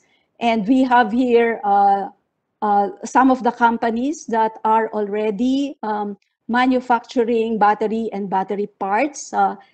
They're all located in economic zones. And in this slide, just to share, we are number 6 in nickel reserves. As you can see, we have a share of 5% of the global total. And in terms of nickel production, the Philippines is number 2. First is Indonesia, and Philippines with 323,000 metric tons of nickel. Okay, so I'm about to finish. The Philippines, taking into account our FTAs, so we could actually market this battery and battery parts to our FTA partners such as Japan, Australia, New Zealand, China, and Europe. And you can see in this chart the different products along with the tariff rates. And as you can see in here, mostly these are already zero, and hence this would serve as very good markets for these products that we are developing. And the last one, I think I also mentioned this earlier with respect to our strength in the IT industry, and we could also further promote this in the automotive industry. And taking all that into account, we've also compiled a list of additional points that we can include among our strengths, weaknesses, the threats, as well as the opportunities. Maybe I'll just mention the threat is that while we've seen a growing market demand, but then we won't be able to take advantage of this since we don't have an industry. And if that's the case, then we just would have to rely continuously on imports. So again, that's an opportunity we're going to miss if we're not going to develop our own industry. And final word, I'm hoping that future research in PIDS would also dwell, particularly given the rapidly changing mobility landscape. And I'm hoping that for the future auto industry research, we take into account that the future car is going to be autonomous, it's electric, connected, and shared, and hence the need to focus on the following areas: and the role that Philippines could play in building autonomous vehicles and smart cities, e-commerce and the future of the delivery vehicles, online mobility platforms or ride-hailing applications, as well as the shift from privately owned vehicles to safer, smarter, technology-enabled, and more convenient public transportation, given the rising traffic congestion, particularly in the urban areas, and the growing popularity of micromobility, such as e-scooters and e-bikes for intrazonal or intracity mobility. Yeah, I think I'm going to stop there. Thank you very much for your attention. And thank you very much, Yusek Aldaba. Okay, so at this point, we will now proceed to our open forum. But before that, I'd like to tell you that we won't have a poll today, but just like last week, we will pick 3 names from our WebEx participants, and each of them will receive a PIDS notebook. And I will announce the names of the winners before we close the webinar. Okay, we received lots of very interesting questions. Most of them, our discussants have emphasized the interrelated nature of the issues surrounding the EV industry, and so are the questions that we receive from our participants. So let me start with the questions related to environmental issues. The shift to the use of EVs will help us become carbon neutral in the long run. But right now, the thing is we still generate electricity using coal-fired power plants. No, this was emphasized by Mr. Rolando Ramon Diaz, and by doing so, it sort of defeats the objective of environmental protection, which is part of the objective of shifting to electric vehicles.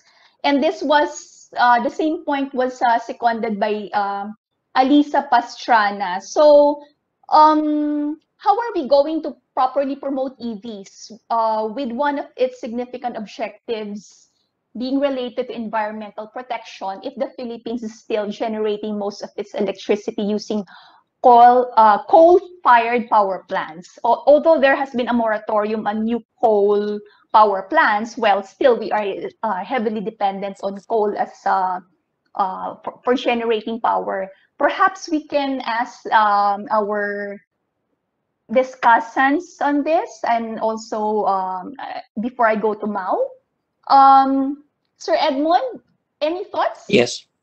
Okay.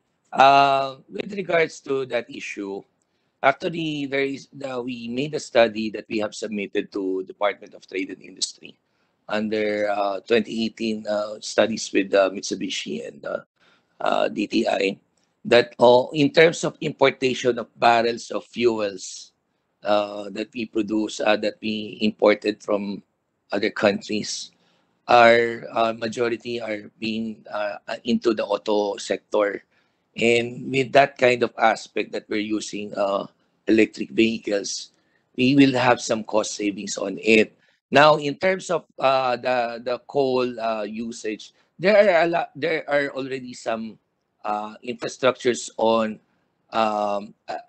infrastructures of secondary power supplies in terms of solar panels, in terms of other renewable energies that that may source out, not only relying on the coal-powered plants that we are getting at. So there are a lot of options, not only on the coal powered plants that we rely on. So those are the items that we would like to uh, uh, inform you, so that we keep on pushing on the promotion of the electric vehicles. We are looking at how can we have some cost savings in terms of a bigger aspect, not only on the supply side of the coal power plants that we, and I think Yusek Pita can give more emphasis on this. Thank you, Sir Edmund. Yusik Tita, any thoughts on how we can, push? Yeah. Well, Okay. like what I've already mentioned earlier, even given the current mix, there are already cost savings that we could incur. Energy savings along with avoided carbon costs, health damage costs that could arise.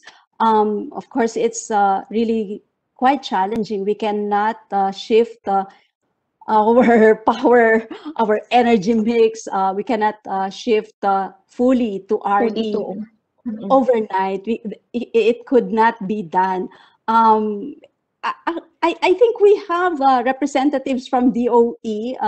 Maybe they could also chime in terms of the plans of DOE, the plans with respect to the changes in the mix and what we foresee is going to be the share of renewables in the very near future.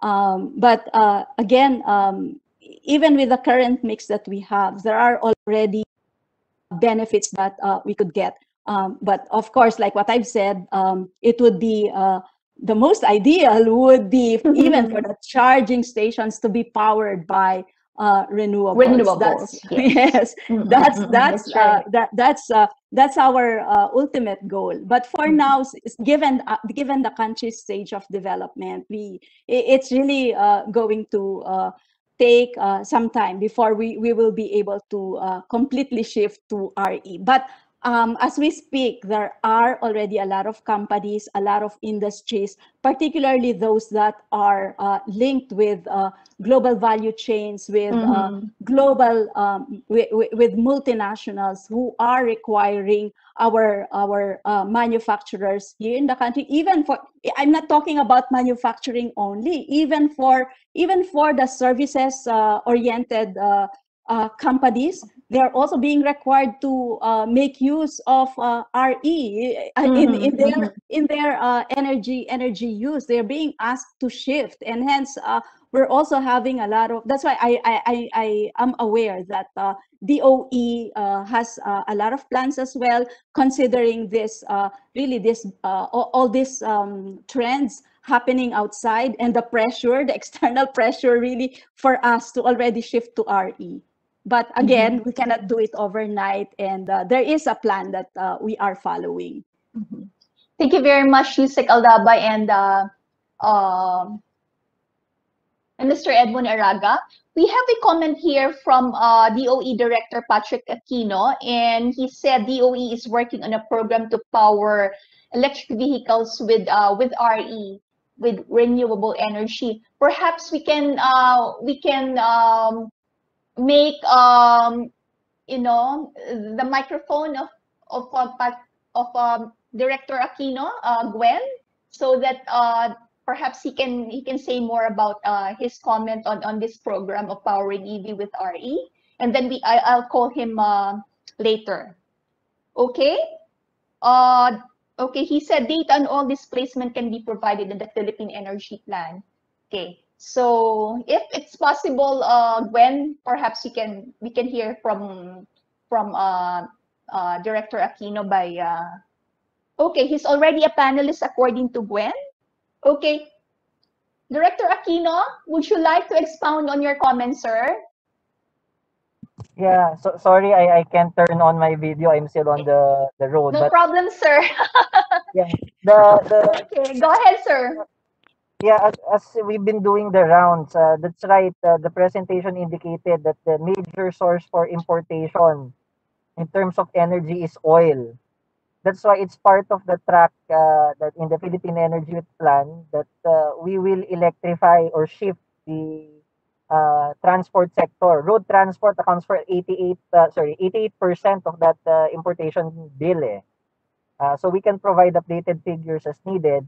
And part of what we're doing, there are studies that is on board with our university partners to see the extent of how we can power electric vehicles through renewable energy.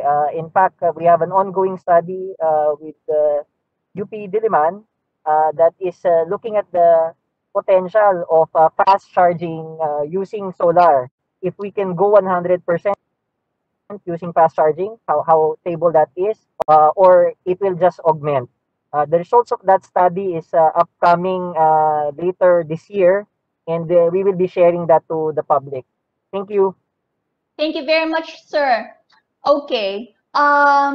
If you could just stay with us for a bit more, because there may be some questions here that may require the comment of the Department of Energy. Thank you, sir. I hope you are not driving.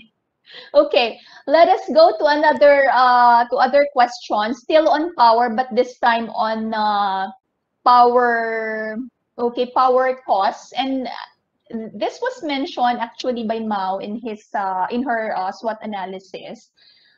Given the and also this was also mentioned by Mr. Araga.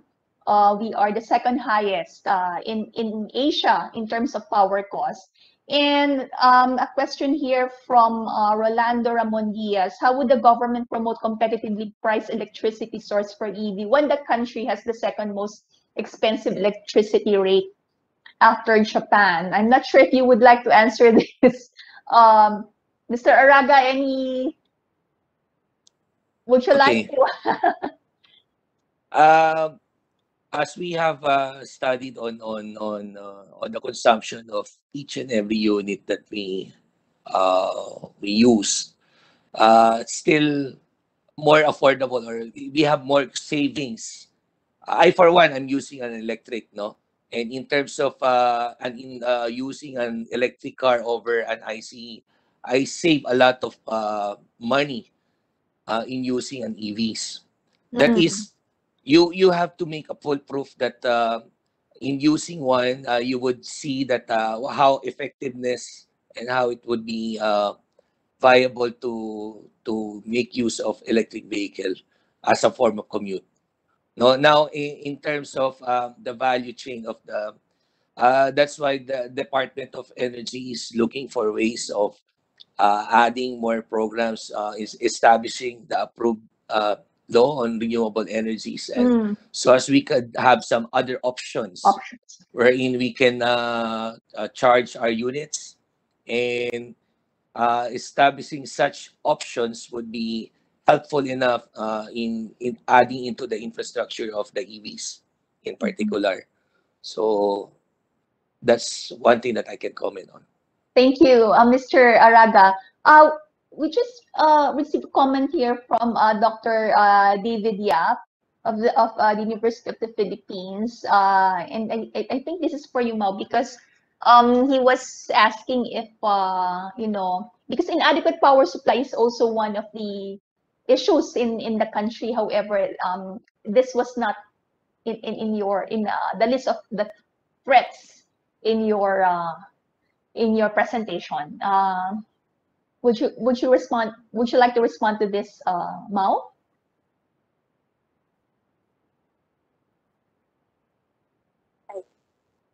So, Sheila, the comment is okay about the inadequate power supply, which which should have been considered as one of the threats. I wasn't able to study this in depth. As you can see, a very quite general overview of the industry. But I was from the study by Mitsubishi. It's quite technical, no, the analysis. But what I got from it is that the EVs won't EV adoption would not be a major threat to the power grid. That's what they found out. Although, of course, there could be more, study on that. But based on that analysis, it's not a very major threat. Say if we have the EV adoption. Okay. Sheila? Yes. If I may also chime in. Well, that's the reason why we're really coming up with, we try to work with various researchers to help us in terms of understanding the demand.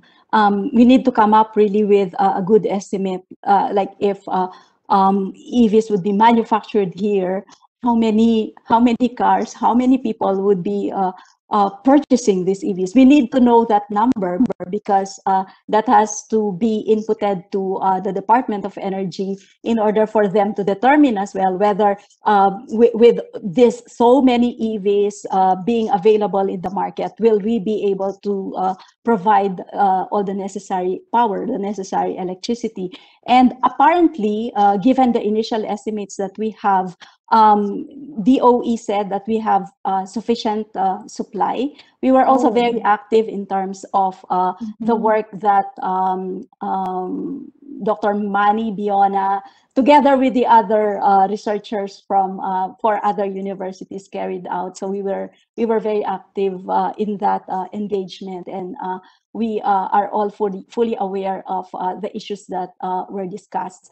And that's, I think, my first point. The other point I would also want to say something on the other question was raised earlier, considering the comparison whether whether it is really going to be more efficient to shift to an EV. Well, if we also have numbers here trying to compare the savings that you would be getting. There would be fuel savings, operations and maintenance cost savings, as well as charging station costs. Of course, we need to factor all this in. And over a 10-year period, it's still positive. Of course, what's going to be very difficult would be the initial outlay, the price of the EV, which right now is still higher than the traditional. But if you're going to compare the life of the vehicle, including your usage, and being able to prevent all those costs that I mentioned earlier, then you would still be on the you would still incur net gains as compared to maintaining a traditional vehicle. Apart from those are from the point of view of a person or from a private consumer. But in terms, again, taking into account all the other socioeconomic benefits that we could gain by shifting to EV, like what I've said earlier, it's still a net benefit. So what government is doing is we're trying to look, because the main issue now is the high price of an EV. And so we're starting by looking at the public transportation system. What we are suggesting is to provide a subsidy to our jeepney drivers in acquiring or in changing or shifting from diesel to an e-jeepney. You said you mentioned that the higher cost of EVs compared to the traditional vehicles, but is this because of the fewer number of EV manufacturers in the country? It's because of the sorry. Yes, sorry, please sorry. go ahead. Yeah. No, it's the battery, actually. It's the battery cost. It's the battery cost that okay. that makes the price of an EV really expensive. But like what we've also pointed out earlier, we have the resources. We have nickel, for example, which which is a vital component of a battery, and hence we're trying to leverage on these resources for us to attract EV manufacturers to come into the country, because we have the basic resource. If we can move towards battery, if we can manufacture the battery here, can you just imagine? That's the most expensive component of an EV. And so we want to have that. Mr. Edmund Araga, you were please do. The main component really is the upfront cost of the EV, no? And as mentioned, that the battery is the one that has a bigger chunk of the pie of in terms of costing of the EVs. And if you are one of the operators, you have to have some spare batteries so that you have to back up with on your operation so that you have continuity on the on the operation if you can afford. Now, Okay. in terms of how it is being built, it is Egypt's and e-trikes are very simple, not as complicated on producing electric cars, no. And we have a very simplified form of this design that can be really be easy to produce. However, the economies of scale is the problem. In will there be enough demands for us to produce this? The support of the government in terms of PUB modernization on subsidies is also equal to the one that they offer to the ICEs. However, if you are the user and you are new to in using the EVs, you have some second thoughts of buying an EV. So we have to come up on educating them how it is more beneficiary in using the electric vehicles. So what would be more beneficial on using the EVs? Now, in terms of categories itself, actually, as I've seen on the questionnaires, the administrative order LTO is 2021-039 on the circulation of the categories of the guidelines and the usage of the EVs. That's it. So the EV, you have to charge the EV. You have to charge the battery every day because I think that's one of the questions that I saw in the chat box. And well, ma'am, if you are an EV if owner you're has to get used to that now or in charge. Well, ma'am, it's like this. As mentioned again, it is an upfront cost. It depends on where you travel. Now, if you consume more than 100 kilometers a day, then if the capacity of your vehicle is only at 100, then you have to charge it after one use.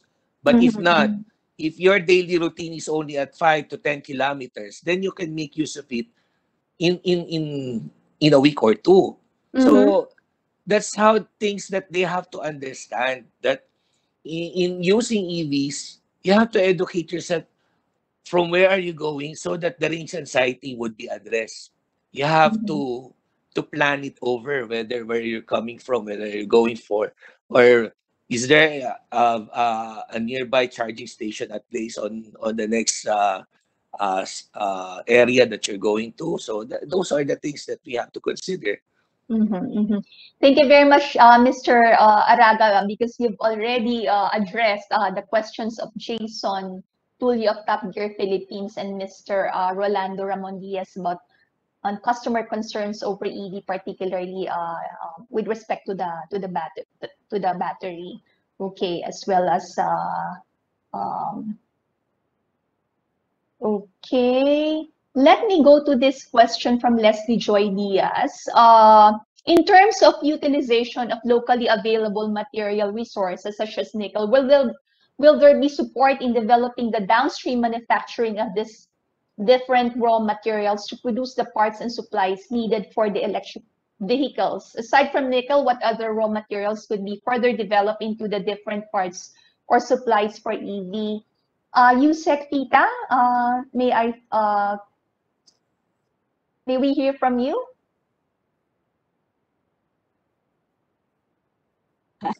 I was on mute. Yes, there would be incentives to be provided to all the industry players. We're looking actually at the entire supply and value chain. And if there are no sufficient manufacturers or players in the market, again, that's another gap in the supply chain. And we have a new law, actually. It's the CREATE, and it's offering really a menu of incentives covering the electric. Well, the strategic investment priority plan has not yet been issued, but definitely based on the guidelines in the CREATE law, I'm positive that EV, along with the parts, components, and other materials that would go with it, will be part of the priority areas to be incentivized. Thank you, Asik Tita. We have a question here from, okay. What is the role of the traditional vehicle manufacturers, such as Toyota, Ford, in the EV, in the electric vehicle industry, in the future of the EV? At the same time, what is the role of the smaller manufacturers? Will these two groups of manufacturers be catering to different markets, Asik Tita? Yes, well, Toyota, both, as we know, they already have their footprints here in the country, and they're the two really huge domestic manufacturers. And Toyota already has its own, well, it's not, it's a hybrid. Toyota has its hybrid, but Mitsubishi has a model which utilizes a full battery as well as a plug-in hybrid. And given the right environment, given the a robust ecosystem which we are trying to create with all the elements that I earlier indicated in the presentation, these two manufacturers would be ready to invest as well here in the country. Thank you, Yusek Tita. We have a question here from a Facebook viewer, Dr. Francis King of PIDS. What was the experience of cities that have adopted EVs in their locality, and how can we build on their experience? I'm not sure if we have Mr. Araga. Would you have something to share on this experience of Okay. LCUs that Yeah. have? Okay. The key there is sustainability. Some of the local government units were able to get the pie of the share of the 3,000 units of e-trikes, no, that came from ADB and DOE. Now the question is certain on how they can sustain it more than 5 years of its warranty, and how can they guarantee that this unit would continue to be used for social, for public transportation, or for other things that the local government units are project into this. Now, there are other local government units. The supply side is another factor wherein the commitment of the suppliers on addressing concerns on the PMS, the maintenance, and its the supply side of the parts that is needed to replace during the course of time it is being operated. Those are the items that has to be addressed, no? But fortunately, most of the local government units have the capabilities to sustain, but only on not on a long term, but on a short term, because the problem is on the changing of the leaders that would inherit on the next election, who would be who would handle the units that are being granted to them, no? And if that project or if that program would be included as well on their continuity on using this unit. I, for one, I experienced it as manufacturer and as deployed my units to a certain area. The discontinue of the units were being questioned, or some has to do with the continuity because this a change of leadership. That's another problem, no? So how can we be able to sustain it if the good project is being questioned by the next generation leader, or the one who would head it, no? So that's another. Second is we have to address it not only on the local government unit but on a national aspect, wherein through the efforts of DOE, who has to monitor this project for a period of 5 years, so that they could see that the sustainability of the project and the program would continue, is very essential. They have to have such a setup of caretaker of the unit, not only just deploying it, some sort of ownership, no, to give emphasis on value on the unit. That's very important. Thank you, Mr. Araga. I have a question which is related to the pandemic, because what we have heard from the presentation refer mostly to pre-pandemic data. So how has the pandemic affected the EV industry, and do you see any silver lining? Do you see any silver Actually, lining? since Miss Sheila, since most of the units that we are deploying is on public transport, we were hardly hit.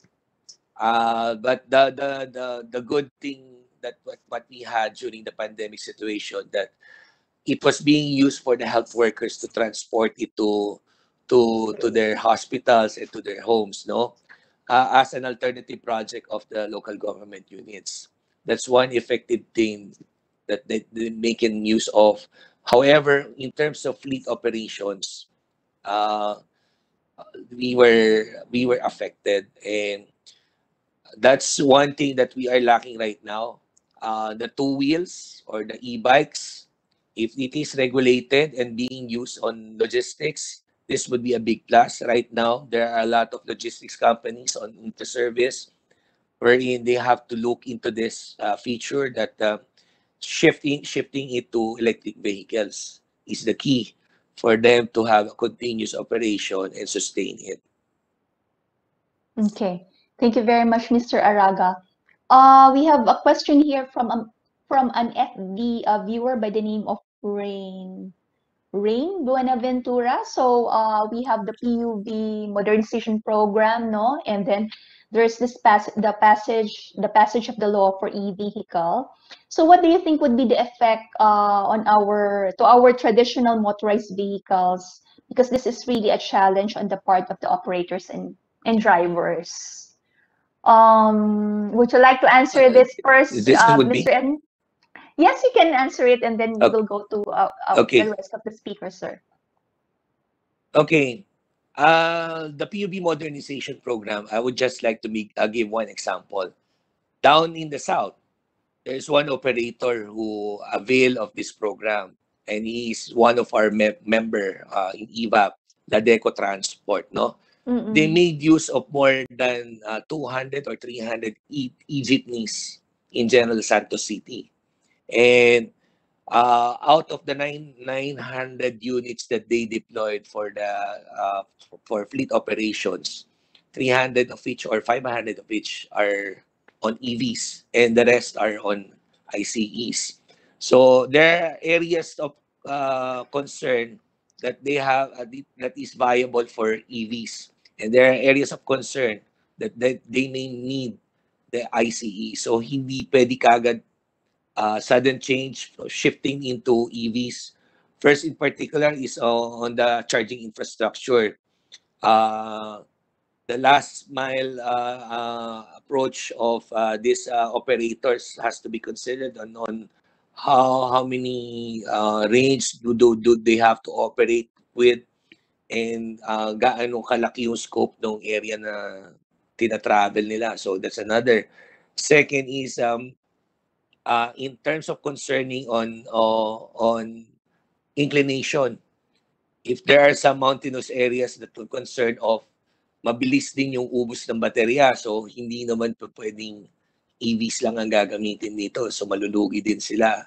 So those are has to be considered on factor in on the inclination of the area, whether it would be on a higher area or not, no? On flat, talagang ideal yung Egypt's, no? So those one thing that I want to cite some example with. Mr. Araga, have you seen any resistance from petroleum companies when it comes to EV adoption? May nakita ba kayong ganun? That's Okay. a question Actually, from ma'am, Jason Tulio. Actually, ma'am, this may one member na kami, Uni Oil, who pioneered on Okay. establishing a DC charger in Makati and in Quezon City. And soon, it would be in Subic. I heard of, advance info na lang to, kunyari na lang dito. But anyway, looking at the bright aspect that they also considered, the oil companies are considering charging station for at place, not only here, but in other countries as well. In fact, in Singapore, Shell is very aggressive on establishing charging stations to their gasoline gasoline station areas, in cooperation with with my counterpart in Singapore, the president of Singapore Electric Vehicle Association of Singapore, Green Lots, headed by Terence. So there are indications na talagang the auto industry are really have no choice but to accept that the fact that auto is going into electric as well. No, auto industry is the direction is going towards on electric vehicle. Okay, thank you for that, Yeah. Mr. You said I saw you Yeah. nodding your head. Please go ahead. No, I was just about to say that since you were asking a while ago what the impact of the pandemic has Yes, been yes. in terms of the direction towards EV, I think all the more with the pandemic, the emphasis has really focused in terms of environment, the need for us to protect the environment, the need for us to come up with more innovation, use new technologies to manufacture more environment friendly goods. So nothing has actually changed in terms of the future direction. And in fact, I would say it has even further deepened the concern with respect to shifting from fossil fuels towards the renewables. As I was also mentioning earlier, it's not only in the automotive industry, but as well as in other industries, not just manufacturing, but even in other sectors like services in the hyperscalers, data centers, cloud services providers, big multinational companies, the big tech companies, Amazon, Microsoft, and so on. They're all requiring for them to invest here in the country. They are requiring that the energy that we use for us to be able to shift to RE already, and they're monitoring that. So that's already part of all the discussions that we're having with investors, and hence really the need for us to be prepared to how can we accelerate all these RE plans, energy plans, such that we will be able to protect not only the environment, but at the same time take advantage of the market opportunities arising from these changing trends.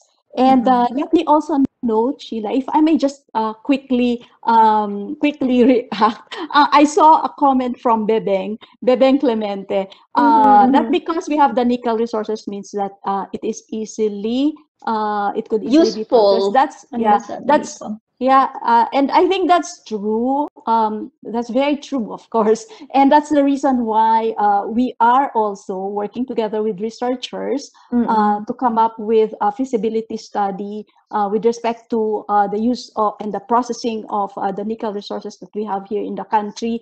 We need to actually come up really with a very good business proposition, with a very good business model to be presented to investors for them to be attracted to invest here in the country. So that's part of the really the huge work that we are carrying out, and we're also currently in discussion with a Korean institute for us to partner in terms of assessing the feasibility of manufacturing batteries here in the country, given that we have nickel resources and cobalt. By the way, we also have cobalt. You said in your presentation, I think it was your last slide, you mentioned a number of future research directions, no? Perhaps the PIDS may want to consider, because I wanted to ask Mau if she is thinking of any a follow-up study to this, Mau. It's really worth pursuing, I think. Yeah. But hindi ako maka-yes, uh, Mag-yes ka na, yeah, Mau. but the points given by the USEC Vita are very important in studying the industry. Every aspect, kung kaya nga every little aspect of it para we could determine really our prospects, what the Philippines can offer, what the Philippines can do in terms of manufacturing or in terms of usage, in terms of adoption of EV. So yung study, check natin with the research planning, but yeah, it's very, and I think it would be very useful to do a more in-depth study on the sector, on the industry. Thank you, Mao. Okay, we are down to our last two questions, and we have an interesting question here from Leslie Joy Diaz. Let me read it. Proper maintenance of the vehicles can be affected by the culture of the users and the technical capabilities and expertise of the maintenance providers. Have there been studies that have been done? Have there been studies done to assess how the maintenance procedures have to be customized to Filipinos' behavior as well as the environmental conditions that might be unique to our country? If none, do you think this could be worth investigating and analyzing? Mr. Araga, would you like to comment on this, sir? Well, there's no change about on how we made a PMS application on the ICE. There's no difference. The only difference is the component parts are different from the ICE, no? Basic lang naman yung lahat nung nandun sa mga EVs natin. And in fact, we're working with the TESDA right now on having this part of their program on electric vehicles. Hindi naman siya very, very similar to the ICEs on what are the important items that they have to check. No? I get a nod on your end because the problem is usually the driver itself or the operator itself. Kahit gaano ano mo na ina-apply at pina-apply sa kanila, in-orient mo, mahirap pa rin mapa-familiarize sa mga drivers, especially yung talagang hindi masyadong skilled. But with the proper guidance, with the proper setup of how it is being operated, let them understand the value of such unit for them to continuously and sustain the operations. That's how we have to address this concern. So, kagaya lang yan ng isang unit na pagka nasira ka ng isang araw, ilang oras yung mawawala sa'yo, wala kang pera na kikitain. Parang ganun na kasimple. So, kailangan i-emphasize mo rin sa kanila. Pag this one is very important, you have to check this for it to continuously run. Yun yung kailangan nating address. Okay. Thank you very much, Mr. Araga. Okay, this will be our last question, and this is from Prisco the Third Boko. Let me read it. The main principle of the renewable energy is that the resource renews itself and is therefore environmentally sustainable. Solar power is actually partially sustainable because although it derives power from sunlight, in the process of power storage and distribution, it uses batteries, which, as we know, is unsustainable due to its consumption of earth minerals. But such setback in the solar power technology is tolerated because the use of batteries is not yet that extensive. Now, correlating this malady of the solar power storage and distribution to the to the usage of EV batteries on nationwide scale, are we not heading to pollute the environment via battery wastes? What do you think of this, Mr. Araga? Actually, there are recycling companies already that is Okay. existing. Not here. Not Not here here. in the Philippines for the Yep. lithium, na? Yep. Not here yet. But for Mhm. the lead acid, there are some recyclable companies already.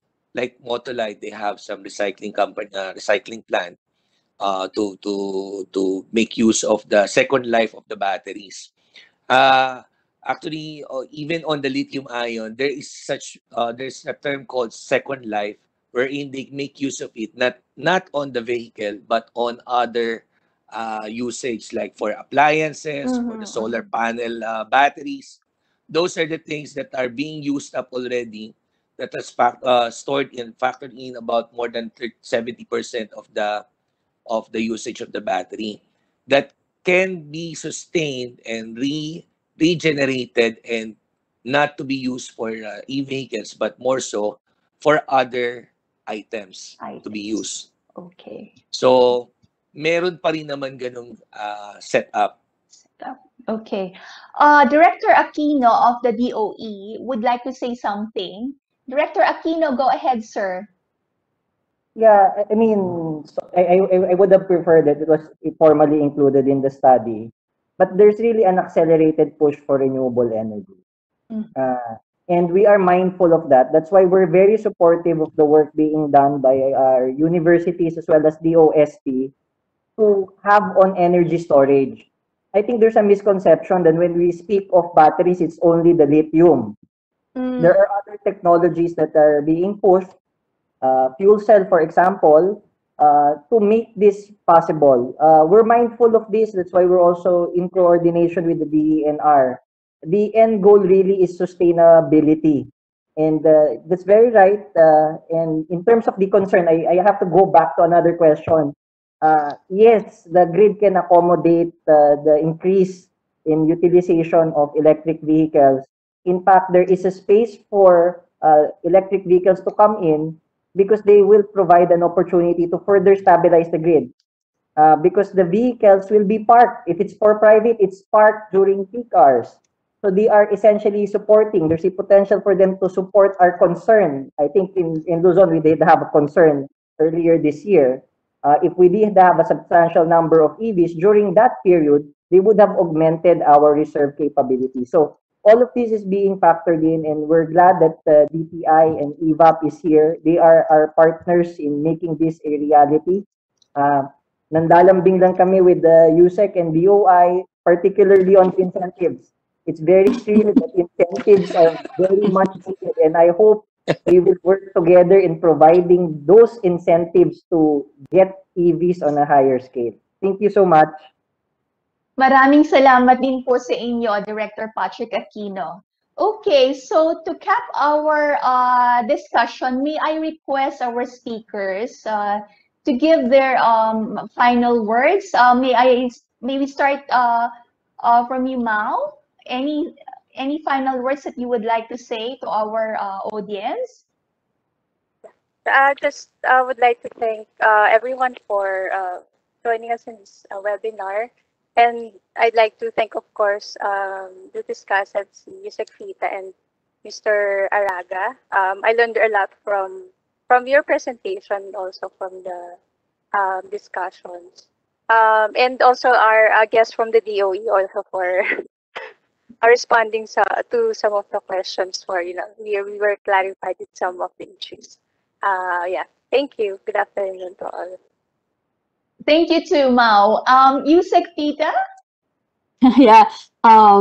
Wait. Okay. Thank you, Sheila. Well, let me also share that if you recall, among the priorities that I mentioned, battery storage, recycling was also among our list of priorities. So we're really tackling the issue in a very comprehensive way, trying to understand, trying to find ways by which we would be able to attain an inclusive, sustainable, and a more resilient growth.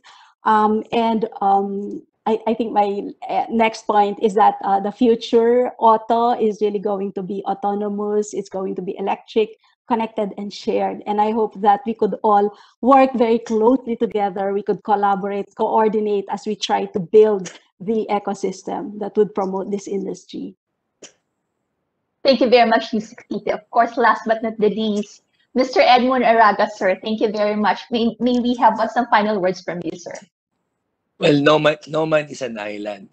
We need to be as one in addressing concerns of each and every industry, and we're very grateful with the help of our partners with the government sector, such as Yusek Vita and Sir Patrick Aquino on our side.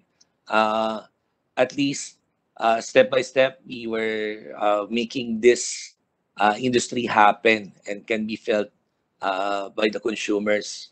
And we really want to not only on our advocacy on promoting the EVs, but more so on the future of our next generation.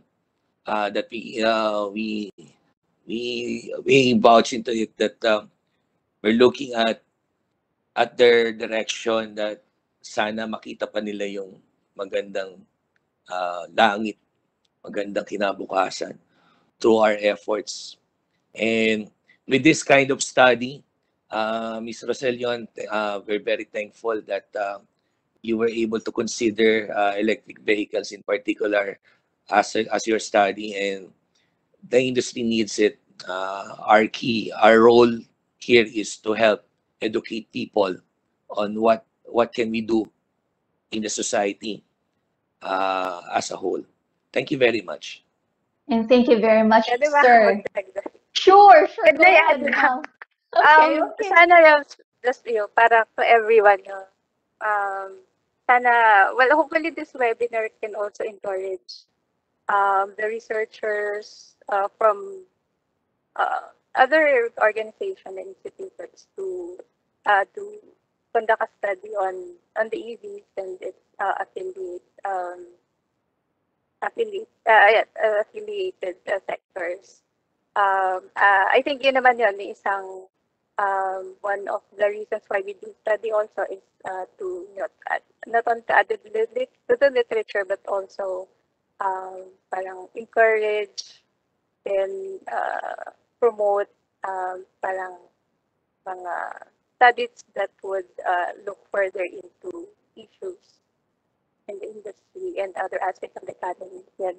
Thank you. Sana meron pa ibang gumawa ng studies also. And hopefully through tama ka, hopefully through our webinar, we can encourage more researchers, practitioners to look into the other issues in the EV industry. Ma'am Pita a while ago during her presentation has shown us, her list of wish list ni Ma'am Pita yun, Ma'am Pita, ng mga research, areas for research, and hopefully through this, may mag-aral pa tungkol sa ating EV industry. And hopefully this webinar too will encourage our policymakers really to fast track those mga pending bills in Congress. Sana, sana Sir Edmund at sana Ma'am Pita, sana ma-fast track yung mga bills na yon. So, at sana hindi rin dependent sa kung sino man ang nakaupo, Okay, we have an election next year, and hopefully hindi naman maapektuhan yung mga proposed legislation natin sa Congress. Okay. Okay, so at this point, please join me in thanking our speakers, Ms. Maureen Rosellon of PIDS, Undersecretary Rafaelita Aldaba of the DTI, and EVAP President Mr. Edmund Araga for the valuable information and insights that they have shared with us this afternoon. And thank you also to Director Patrick Aquino of the Department of Energy for taking the time to participate in the open forum. Maraming salamat sa inyong lahat. So let us give them a big virtual clap. And thank you to all our participants who shared their insights as well as thought-provoking questions during the open forum. Thank you. Okay, so before we finally close, I wish to announce the 3 winners of our poll for this week. So they are Josel Di Makuta, Oliver De Samito, and Cherise Duarte. I repeat, Josel Di Makuta, Oliver De Samito, and Cherries Duarte, you won in our draw for this week, and the webinar team of PIDS will get in touch with you for the delivery of your prize. Okay, and finally, we have some reminders. Okay, so you can access the presentation of Mao as well as those of Mr. Araga and Yusek Pita from the PIDS website. So flash on the screen is the link to our seminar, to our PIDS website seminars. Okay. And also, please answer the feedback form that will pop on your screen after this event. Your comments are important to us to improve our webinars. And also, regularly visit our website and social media pages. So we would like to thank all those who have tuned in our Facebook page and those who also followed our live tweets on our Twitter page. And flash on the screen is our remaining webinar for the month of July. So on July 28th, we will have another public webinar entitled Less Noise, More Facts, Improving Information Dissemination for a Better Normal. So we will have presentations and discussions on the phenomenon of disinformation and how we can combat it. Okay, and finally, we would like to thank all the representatives from the government, from the academe, private sector, civil society, and international organizations who join us today. Maraming salamat po. So this concludes our webinar for this week. Stay safe, stay healthy, and stay informed too. See you on July 28th for our next webinar. Thank you and enjoy the rest of your day. Thank you.